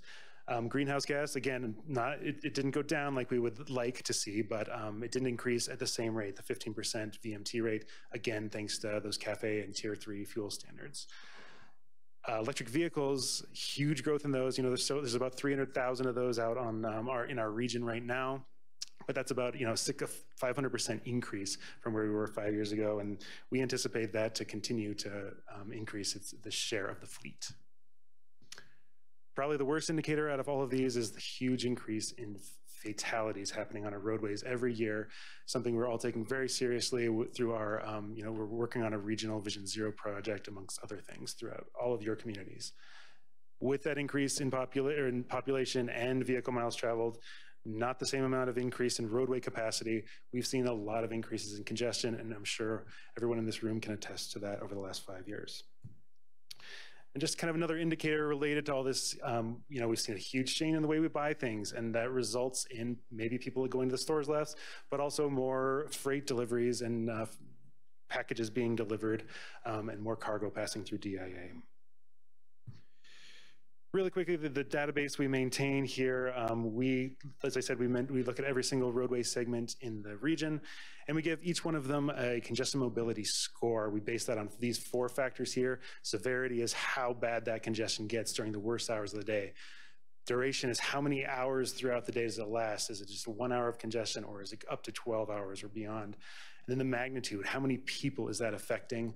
Lastly, reliability, that's going to have a lot to do with Steve. What he's going to discuss later on is how many incidents happen on the roadway. You know, congestion is typically fairly reliable. You know that your commute is going to be slower at 5 o'clock compared to an off-peak hour.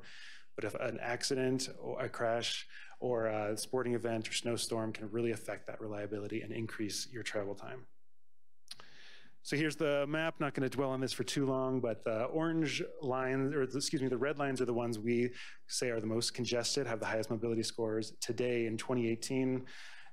Moving into the future, the orange lines are the ones we anticipate to be additionally congested into 2040. It's a lot more congestion. You can reference table 1 in the report for some more specific numbers, but we do anticipate big increases in congestion moving forward. To address those, you know, these are some recent completed and underway projects that are really important in helping us address these. Really big projects that have been completed again in rail, lots of stuff happening in bike, pedestrian, and even roadways, expanding lanes to reduce congestion there. This is our main thing we say here at DRCOG, and how our suite of programs we address congestion by either avoiding it, adapting to it, or alleviating it. You know, these are all the programs we deal with, and you have in your communities, including the Way to Go program, our traffic signal programs, how we choose to distribute our regional transportation dollars, working with communities and helping businesses get their employees to work from home. There's a lot we can do and that we're constantly doing in DRCOG to mitigate congestion. I'm going to hand it over to Steve, who's going to talk about incident management. Okay, the key theme for this year's report is incident management, and we've already had a couple of the directors here talk about that on their incidents they encountered tonight, and which we face every day. Estimates are that probably half of congestion and delays are probably due to various types of incidents. It's not just crashes, it's breakdowns, it's a lot of different things. There's about 200 reported crashes per day. So those are the ones that are actually reported. Your police, law enforcement fills out the forms. Those all get registered with the Department of Motor Vehicle, Department of Revenue, that's what I meant to say. But there's probably many more minor incidents and breakdowns and things like that that don't necessarily get reported, but that do impact you. The second box here is what we really want to focus on and what's really important. Yes, this is a congestion report. Yes, incidents impact congestion, but the number one issue is the safety of the people at the scene, whether it's people who are in the car or riding their bike, or they got injured, or the first responders. We've had too many first responder fatalities and injuries over the last few years, just far too many. That is number one. A side effect of these incidents is increased travel delay that people face around the area, of course. These incidents are going to affect, in essence, the carrying capacity of that roadway. You're going to have lanes that are blocked. You're going to have, snow incident, which can affect the entire region. That's going to affect the carrying capacity of those roadways, and even things like rubbernecking. Even though it shouldn't physically affect, but psychologically, by people driving at different speeds and that, it does affect the capacity of the roadways. And then there's the other impact, which is the diversion of traffic. So you may get too much traffic going onto side streets, onto residential neighborhoods as people are following those, or you pull out your phone and look at Waze or Google Maps, and then you get a Waze jam from people that are following that and winding their way through neighborhoods. We don't want that, or we want that to be very limited when those incidents occur. Important job, especially for entities such as CDOT, is to get the information out there as quick as we can.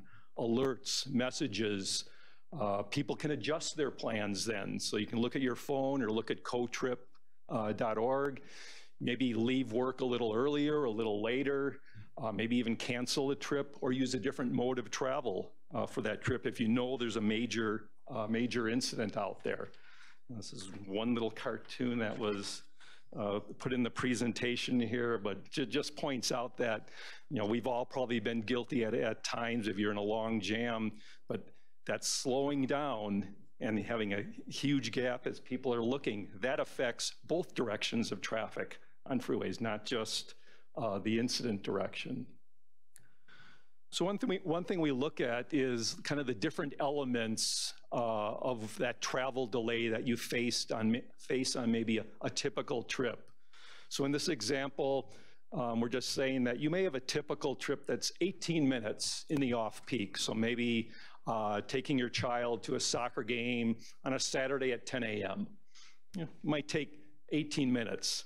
Well, then, if they have a game on a Friday night at 5 o'clock, and we've all been through that maybe in the past, that's kind of that peak variation of the day. You can kind of plan on that congestion. You can probably just kind of figure, well, it's going to take, in this case, maybe 8 minutes more. It's the normal congestion. It's the reliable congestion, which is pretty reliable sometimes around here. But you can plan for that. These next two items are mostly related to incidents, and that's when you have maybe a moderate, somewhat major incident occurring along your route. That may add another 10 minutes on the trip for that day. Maybe that happens once a month, twice a month. And then every once in a while, you're going to face that extreme incident, a truck that's overturned, and some of these tragic incidents we've had on our freeways in the last couple of years. Might happen once a year for this particular travel path, this trip. And those are the ones that are really causing that unreliability. It's tougher to predict, and that's why you do pull out your phone before you go to see if there's anything where you may want to change your path or cancel that trip for that day. So those are kind of the different elements that we put together, and we calculate these out. The incidents can fall generally into two broad types. They're not going to fit exactly into these. You may have some that are planned or forecasted. You can mobilize your equipment, your snow plows. You can get emergency services ready. Maybe if there's a snowstorm that's forecast, specific locations ahead of time. A Broncos game. There's all kinds of logistics, or some of the events at Civic Center Park. Boulder, when that's held every year. Just huge amounts of logistical pre-planning that goes into those, but you know what's going to happen, and so you can prepare for that. Sporting events, parades, can be a lot of things. And that's where the staff of your communities and of CDOT and RTD can really work with law enforcement agencies and everybody involved to plan ahead for these, and notify the media and traffic app providers also. What we're really mostly focusing on in our report are those unplanned things: crashes, rock falls, landslides, flooding events, debris on roadways. That can be a very important thing sometimes. Emergency road repairs, all right? We've had a couple major ones of those in the last year. It could be a crime scene, vehicle breakdowns, very big thing, and that's where CDOT's State Farm Safety Patrol, they respond to almost 80 a day. I think I looked it up, and it's between 80 and 90 responses a day where they go help people immediately, whether it's filling up their gas tank, or not filling it up, but giving them a gallon of gas if they ran out, or doing repair to a flat tire.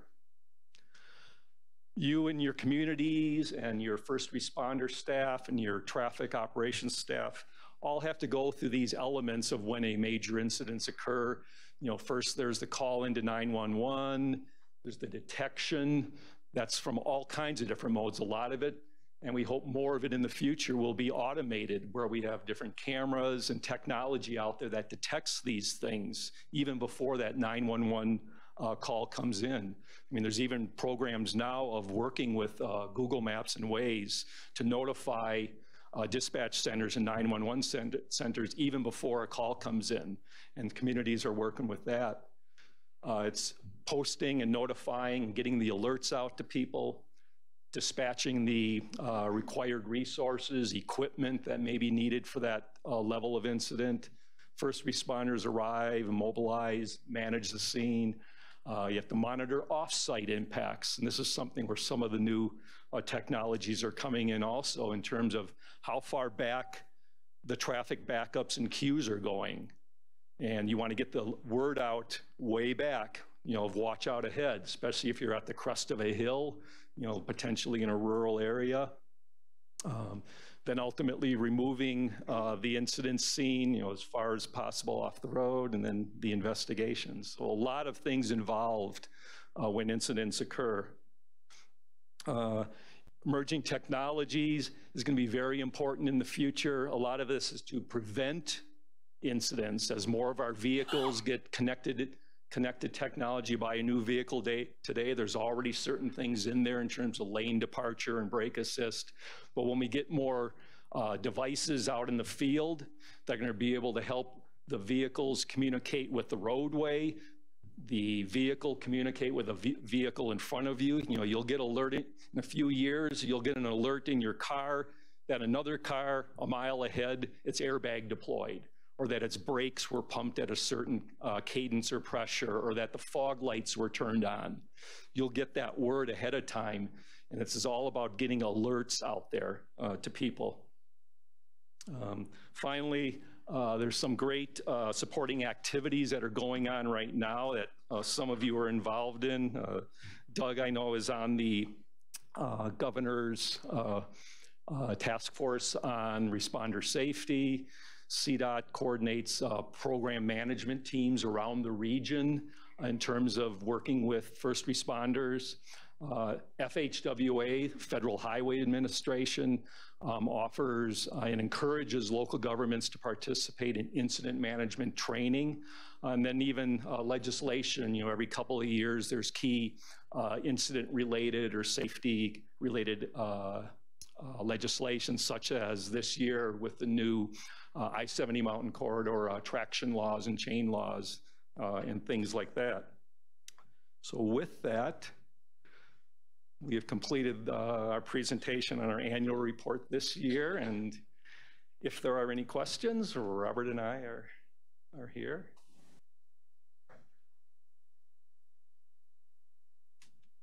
Done? Yep. Okay. So safety keeps coming up tonight, so that's the topic, I think, across all of these. And so what I'm hearing and what I'm seeing is there was that 56% increase since 2013. And my question is, have we studied or do we have a hypothesis of why that has increased significantly? And where I'm heading with this is how much of it is driver behavior or change in behavior versus can we really, how can we affect that through changing the design of a road or other things? And of course, I think about this. I think about driving under the influence. So what do you know about that 56% and what's truly causing it so that we can look to how do you solve for that? Boy, I wish I had the one silver bullet answer there, and it's really all of the above. Right now, both CDOT with its new statewide safety plan, they're going through that process. We're going through the DRCOG Vision Zero plan. We're looking into that right now, and we have consultants on who are really digging into the data. It's all of those things, and I'm confident we can change it again and get it to dip down. When we went from I think it was 2000 through 2008, we had a 50% decline over that period. It's really that around 2012, 2011 period kicked back up again, and that's where that 56% increase is coming from. It's all kinds of things, the distraction of mobile phones or whatever devices that are in vehicles, just aggression out there. We don't know for sure. But these two activities going on right now with the Vision Zero Action Plan and the statewide traffic safety plan are really delving into these and are going to be doing a lot of data analysis over the next couple of months. So if you give us a couple of months, we'll be able to. Got out of that one. No. Is that it, Director Elrod? You're good? Okay, Director Sutton. Is it Sutton? Yes. Thank you. This is a great report. I went to the greenhouse gas inventory thing the other day, and I was really interested in this New York Times map that came out the other day that suggests that since 1990, the Denver region has increased 102% in CO2 emissions, which doesn't seem to jive. That's over 27 years, but it still doesn't seem to jive with only 2% over the last 5 years. And I'm just curious, if we're going to get serious about climate change and monitoring greenhouse gas emissions, are these data consilient? Is it just the fact that there are different administrative boundaries? Why are these numbers so vastly different? Yeah, well, number one, you hit on that. It goes back to 1990. And so our population has, since I looked it up beforehand, our population of our region has doubled since 1980. So since 1990, I think our population has gone up 70%. And with that, number of automobiles. In that report, there's a little bit of apples and oranges in terms of how they did it. They included some other factors in there. I think even aviation might have been in there as the transportation sector, which covers many things, construction vehicles and things like that. I can't remember if we looked at one other thing in that New York Times, but certainly a lot more work to do. We completely agree with you that we have a lot more work to do on the greenhouse gas front, a lot of which is the fuel use, the use of diesel and gasoline in our internal combustion engines. We're glad to see the electric vehicles going up. And so this was an apples oranges problem. A little bit, or maybe it's Jonathan Apples and Macintosh. I mean, the other major effect was the CAFE standards when they were implemented in 2012, I believe, and that had an immediate. The last 5 years was particularly good. Exactly. Right. Okay. Director Benham. So, just as an alternate point of view, the highest CO2 level that ever occurred on Earth was 8,000 parts per million, but there were no human beings on Earth when that occurred. The highest level that's ever occurred when human beings were present was 4,000 parts per million. Right now, the CO2 level on Earth is 403 parts per million. So historically, CO2 levels are extremely low. If CO2 levels ever went below 150, then all of the plant life on Earth would die, because plants have an affinity for CO2. In 1850, the CO2 level went to 182, which was dangerously close to the 150 level. People have calculated that if the CO2 level today went from the present 403 to 600 parts per million, then the value of the extra crops produced would be worth $3 trillion per year.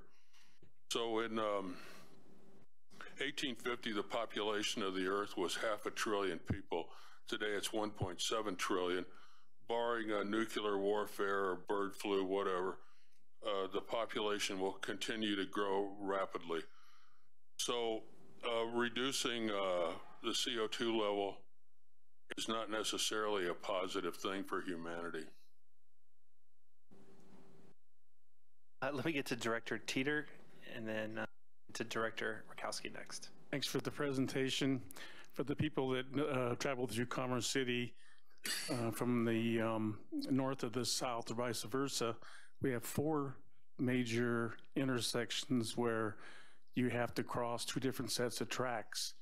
What Commerce City is looking into now is, and we are going to invest in this next year, is we are going to place monitors at the railroad tracks, and then at the, say, I-76 or Highway 2 is where the sign is going to be, and it's going to let the travelers know that the tracks are blocked. So this is something we're looking at, and we'll probably be doing next year. Thank you, Director Rakowski. I applaud Director Elrod's comment. Drivers, and that's the one thing we talk about. Quality of driving. Not all drivers are equal. We assume in all planning they are. Focus. Problem simple.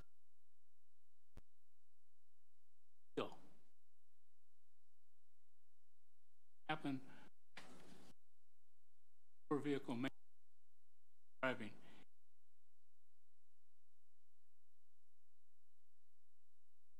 Thank you. Director Brockett. Well, I mean, I don't think we probably want to have a whole climate change debate this evening, but Director Vitt, just maybe you might share your facts with the board at some point, because a quick look at graphs on Google does not support the large numbers you were talking about in the last few thousand years. So just maybe send us something. Any other questions or comments? Director White. I just wanted to add a compliment. I think this report is great. It's so nice to see this snapshot of the metro area. I also appreciate the focus on safety tonight. I think this is one of the many areas where DRCOG and CDOT can work closely together, as that our mission is so aligned and what we want to try to achieve for this area.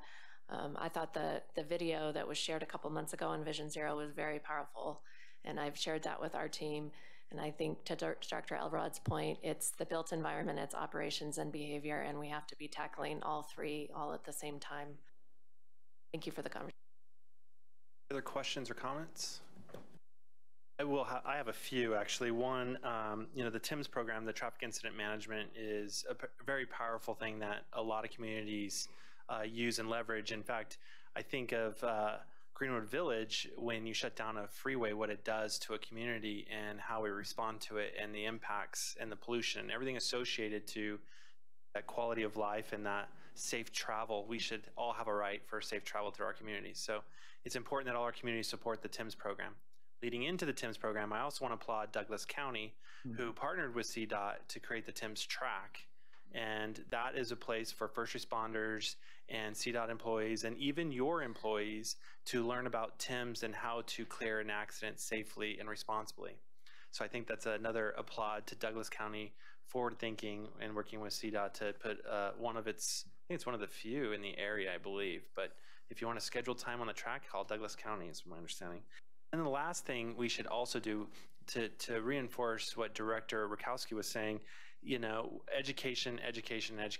I don't know how much we can do about how we can teach, just dumb drivers, but the thing we can do is DRCOG and other organizations, but mostly DRCOG, is creating good videos, and we have all Channel 8s and we all do online streaming. I would encourage DRCOG staff and our staff to get a hold of those videos and circulate those through our Channel 8s and all means possible to communicate about Mission Zero and all of the other good programs that DRCOG does around all these topics. So, that's something we also need to keep thinking about, to continue to communicate, educate.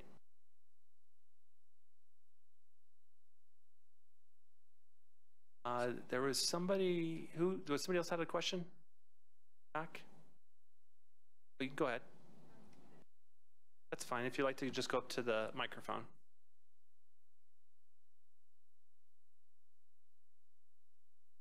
There we go. City of Broomfield council member. And I wanted to ask and possibly even challenge in regards to talking about transportation in this regional area, that we put a lot of focus on how to get the people to their jobs for the most part. Maybe we should shift that, because our funding is really low. First mile, last mile is almost unaffordable, and take the jobs to the people. And we have a lot of B corporations and corporations in this area that have very large campuses, and possibly working with them in some test programs to try to get satellite offices. So similar to how our shopping is changing, we're big boxes going out and they're looking at other ways to get to consumers. We should probably look at our transportation issues very similar. Our society's changing. We've got amazing infrastructure and internet and communication. So possibly in the future, look at working with these corporations to take the jobs to the people and keep the people in a regional area instead of crossing town for their jobs. Thank you. I would say telecommutation is, or telecommute is a great option. I think half my family does work from home for corporations from all over the world. So, I mean, good economic driver for some people just to stay at home and work from home. And now you have a person that makes some money that stays off our roads and spends their money locally. Any other questions or comments? All right. Thank you very much. We're moving right along to number 15, update on the regional transportation funding, attachment G in your packet. Mr. Rex. Thank you, Mr. Chairman, very much. I know the time is getting late here, but we do want to give you a quick update on some conversations that we've had and where this all appears to be headed, or at least what's happened since the last time we talked together. Just to remind you all, the conversation that we had back in July was related primarily to the concept of empowering existing MPOs and the possibility of creating a tool in legislation giving them taxing authority. So, and I know, we've had conversations, whether that be related to the actual tool itself that could be created in statute, and we've also had conversations about, a framework related to a ballot initiative. So what we would really like to do from staff's perspective is kind of decouple those two and really just concentrate on the tool itself and have a discussion about the value that might provide in some future year. There's, of course, having the tool does not mean that it will ever be used, right? It's someone, I talked, who was it? Director Dyack earlier today talked about, like any golfers out there, you have a 4-iron.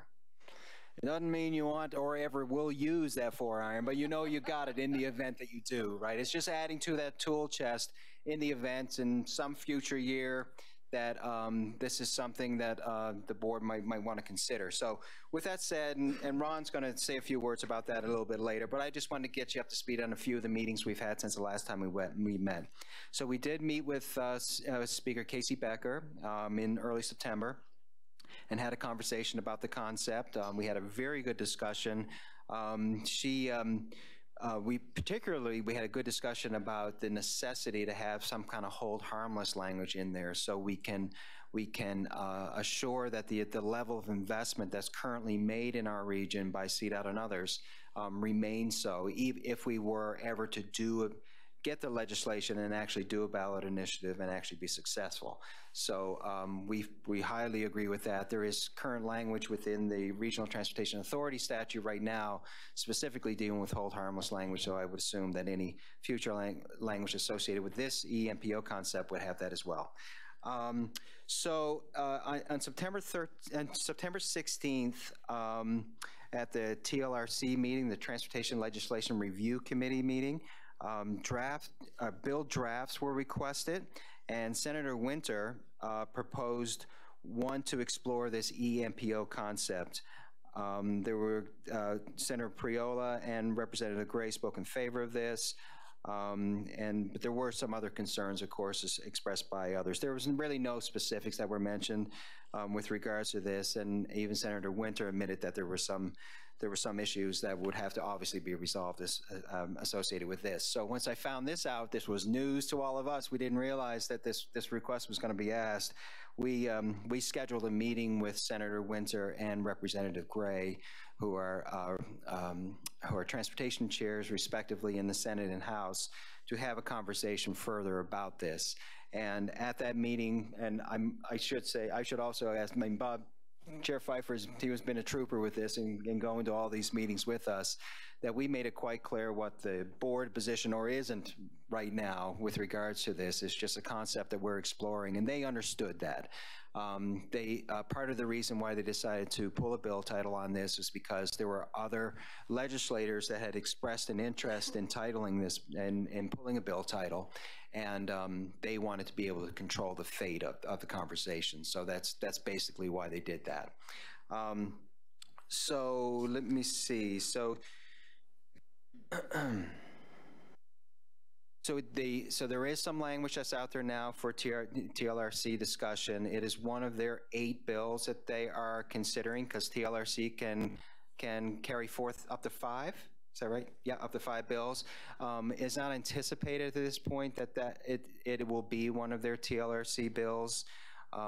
We did receive the language late last week. It found, at least the drafters thought the best location for it would be in the RTA statute.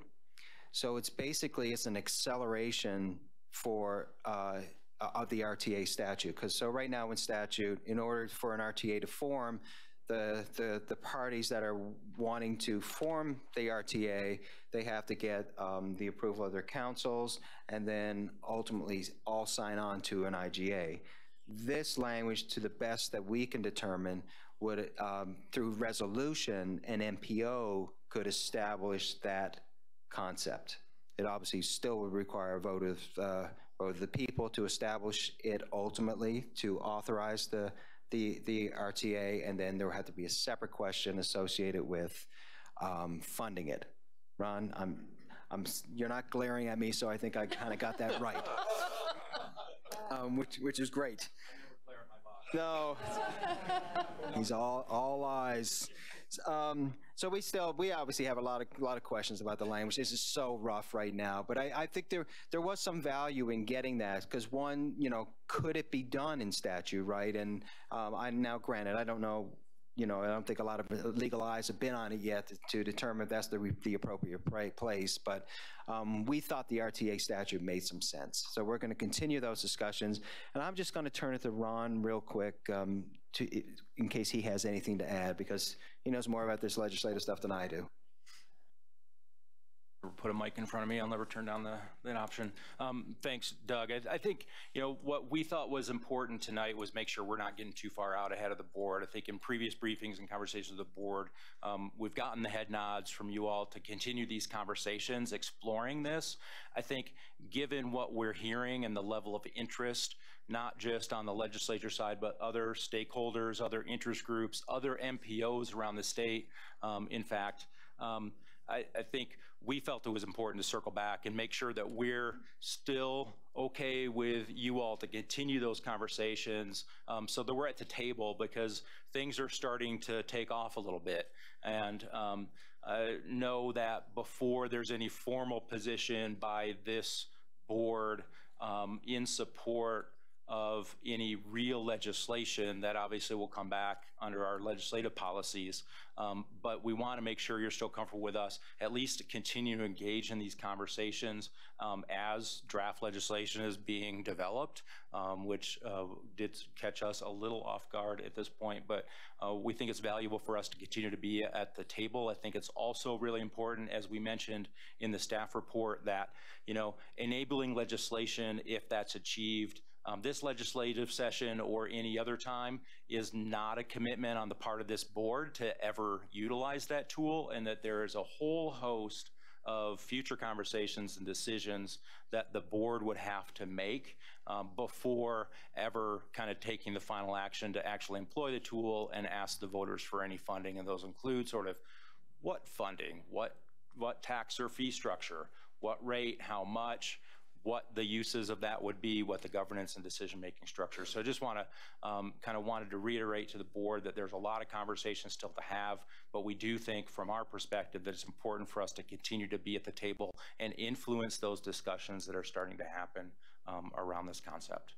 See, I told you he was better than me on this stuff. But he is right, though. I mean, and I'll be frank with you guys, there's other groups that are pushing this legislation. And they're a little ahead of us, and quite frankly, we felt a little stifled in our ability to react to some of that based on the direction that we've had from this board. So really, I mean, I think it is truly important that we remain a stakeholder and at that table, because ultimately it has effect on us. So we just wanted to be as transparent as possible about where we are and where likely this is headed. Here's my thoughts on this, since I've been working with the staff a little bit on this and at the state. You saw the mayor caucus is very involved with this. I don't know if your mayors have talked to you, but they were instructed to, my mayor was telling your mayors to talk to you about this. And so what my concern is that the mayors have influenced something at the Capitol for us to move forward on the EMPO, which is great. It's just a tool. That's all we're talking about.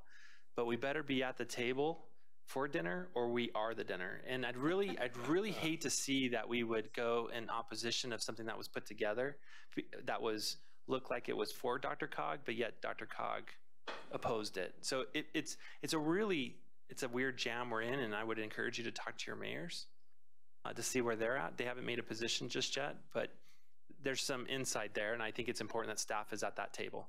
Director Jones. Some of us don't have mayors, and fair enough. I'm a little concerned that the county forum for this seems to be this table, and nothing against the mayors or the Metro Mayors Caucus, but I feel like the staff are really driving this conversation pretty hard. So I'm counting on you all to make sure that they don't get too far ahead of us. And I appreciate you all continuing to check in, and I don't want to keep repeating the same thing every time you check in, but I feel like if I don't, then perhaps I don't want silence to be interpreted differently. Boulder County is still not sure we would ever support using this. Fine with exploring it. We are definitely exploring internally whether or not we should go to the ballot at the county level. So no surprises there. Just wanted to continue that cautionary tone. No, Director Jones, I appreciate that, and yes, you're correct. I know there are a number of folks number of communities that are exploring the possibility of going out, and again, I think it truly is. It is about the option, the tool, right? This might not be the appropriate time in the next 2-3 years to even do it. You know, I think what it does do, it provides an opportunity for some future board, whether that be 20 years, we don't know what the political environment will be, then we always talk about what if we had, you know, this enabling, some enabling legislation, right? Well, this sets it up for us and others to use at some future date. And it's like Ron suggested, the conversations associated with a ballot initiative, whether, you know, we ever get to that point of even having that discussion, will be lengthy, and there's so many issues associated with that we would have all those bridges we would have to cross that, you know, there will be plenty and ample conversation. Any other questions or comments? Are we good with staff sitting at the table? I'm getting some head nods. All right. Thank you. We good with that? All right, let's move on. Committee reports. We could blaze through these. From the State Transportation Advisory Committee, Director Jones. The STAC heard the same presentation we heard from Director Liu on the planning process update, and we had the same conversation about how to spend the SB 1, 262, and 267 funds. Beyond that, we also got an update on the Senate Bill 239 emerging mobility process that's going on. That process is going to yield recommendations by November 1st on a fee structure and other recommendations for TNCs and other commercial vehicles like Uber, Lyft, taxis, that kind of thing. And that will be an important process to see how we move, whether or not we move forward with something like a VMT user fee. So stay tuned on that. And then last but not least, they're doing some updates to the CDOT budget to make it better aligned with the 10-year planning horizon that they're moving towards. So we got a preview of that. Director Jones. Next up, the Metro Mayor Caucus, since we just brought them in. Director Starker. Thank you. The Metro Mayors met in October. We had a briefing on the Metro Growth Initiative, 109, 122. We had a good briefing by Brad Calvert from DRCOG on the Metro Vision and the Mile High Compact retrospective. Interesting presentation there, very well done. We had a report on Mobility Next. We discussed Proposition CC and DD coming to the ballot, and subsequent to the meeting, the Metro mayors reached consensus to support both of those ballot initiatives. We had a report on the 2020 census, the complete count coming to your city, and we had a discussion and a report back on EMPOs from our mayor from Arvada. Thank you. Isn't that funny? My mayor didn't talk to me yet, so Director Baker, you want to go ahead and do the Metro Area County Commissioners? Yes, I will. I don't think we had a report last month, but on August 23rd, we met in Jefferson County at the Evergreen Fire Rescue Station to talk about wildland, wildfire, and urban interface. On September 20th, we were supposed to meet in Douglas County hosting a tour of Sandstone Ranch. That was canceled because only 3 commissioners signed up to attend. We're meeting this month, October 25th in Denver as the host for our second part on mental health. The MACC did not discuss EMPO at any point. It's probably because you don't have a mayor. We don't have mayors. Exactly. That's what we've learned. Next up, Advisory Committee on Aging. Jayla's not here, so I think we're going to skip over that one. And then the report on the Regional Air Quality Council from Mr. Rex. Thank you, Mr. Chair. A couple briefings at that meeting. We had the 2019 ozone season end of year review. Actually, our ozone was pretty good, and relatively speaking, we still blew one of the monitors within our region, but overall, it was a vast improvement over previous. We had an overview of the Regional Haze Program and the Rocky Mountain National Park Nitrogen Deposition Reduction Plan. I won't say any more about that because I don't know much about it. But it was interesting, I must say. And we also amended some bylaws associated with the Regional Air Quality Council. It's been a long time since there's been any amendments to those, some operational stuff associated with the agency. So it was good stuff. Thank you. I think on the next one, we should stick with the Price is Right theme and say next up for bid is the E470 Authority. Getting awful chippy in here, isn't Sorry. it? I'm trying. $9 billion. E470, Director Dyack. All right. We have had 2 meetings since we last met. We did an easement for Parker Water and Sanitation. They're building a water line through the E470 right away.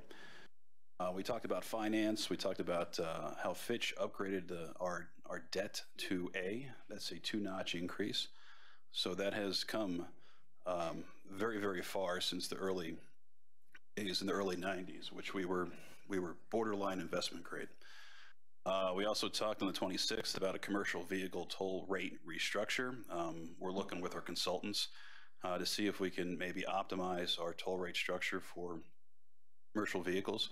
That will potentially drive some more of that traffic to E470 and alleviate some of those other roads around the region. And then on the 10th, we talked about budget workshop. We expect a 3.8% increase in toll traffic. So I think that's the highlight. Everything's going very well. And I think we've had some news in, 9 News is what it was? Yeah, it was 9 News. Yeah, they a Canadian entity spoke to Aurora. The E470 board has a policy to not accept unsolicited proposals, and this firm is trying to get traction on an unsolicited proposal. So, if there is a point in time where we do entertain options, we will go out to bid and ask everyone, not just one person. Happy to answer any questions. Any questions for E470? Moving on to Fast Tracks, Bill Van Meter. So at their October meeting of the Fast Tracks Capital Programs and Planning Committee at RTD, the board heard an update on the North Metro or N line, progress on construction and towards opening and in response to a number of concerns and communications with elected officials in the corridor, we've started providing, our general manager, Dave Genova, started providing regular updates to North Metro or N-Line elected officials, starting with that update that we presented to our board. Same night, we also addressed additional and provided our board with additional information on the Fast Tracks initial unfinished corridors report that I referenced previously here, providing more insight as to the 23 different financial and funding options that RTD presented to our board as part of that report. Just a little more information on each option, a description for our board of what authority, if any, would be needed, including federal, state, or voter for the various types of financial initiatives to help complete fast tracks that they may consider in the future. Our GM also informed the board that in early October, RTD received a letter from the BNSF Railroad with their analyses and modeling for the B-Line peak service plan to Boulder and Longmont. No pricing in that, but we consider that a very good sign that BNSF actually has engaged RTD in a discussion on that peak service plan and has formally responded to our requests for information, and staff is reviewing it, although don't ask this staff, I haven't seen it. Finally, the same evening at our communications and government relations board meeting, our board heard an update on the Empower MPO. Although there were no mayors in attendance at that meeting. That concludes my report.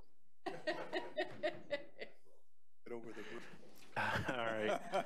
Next meeting is November 20th.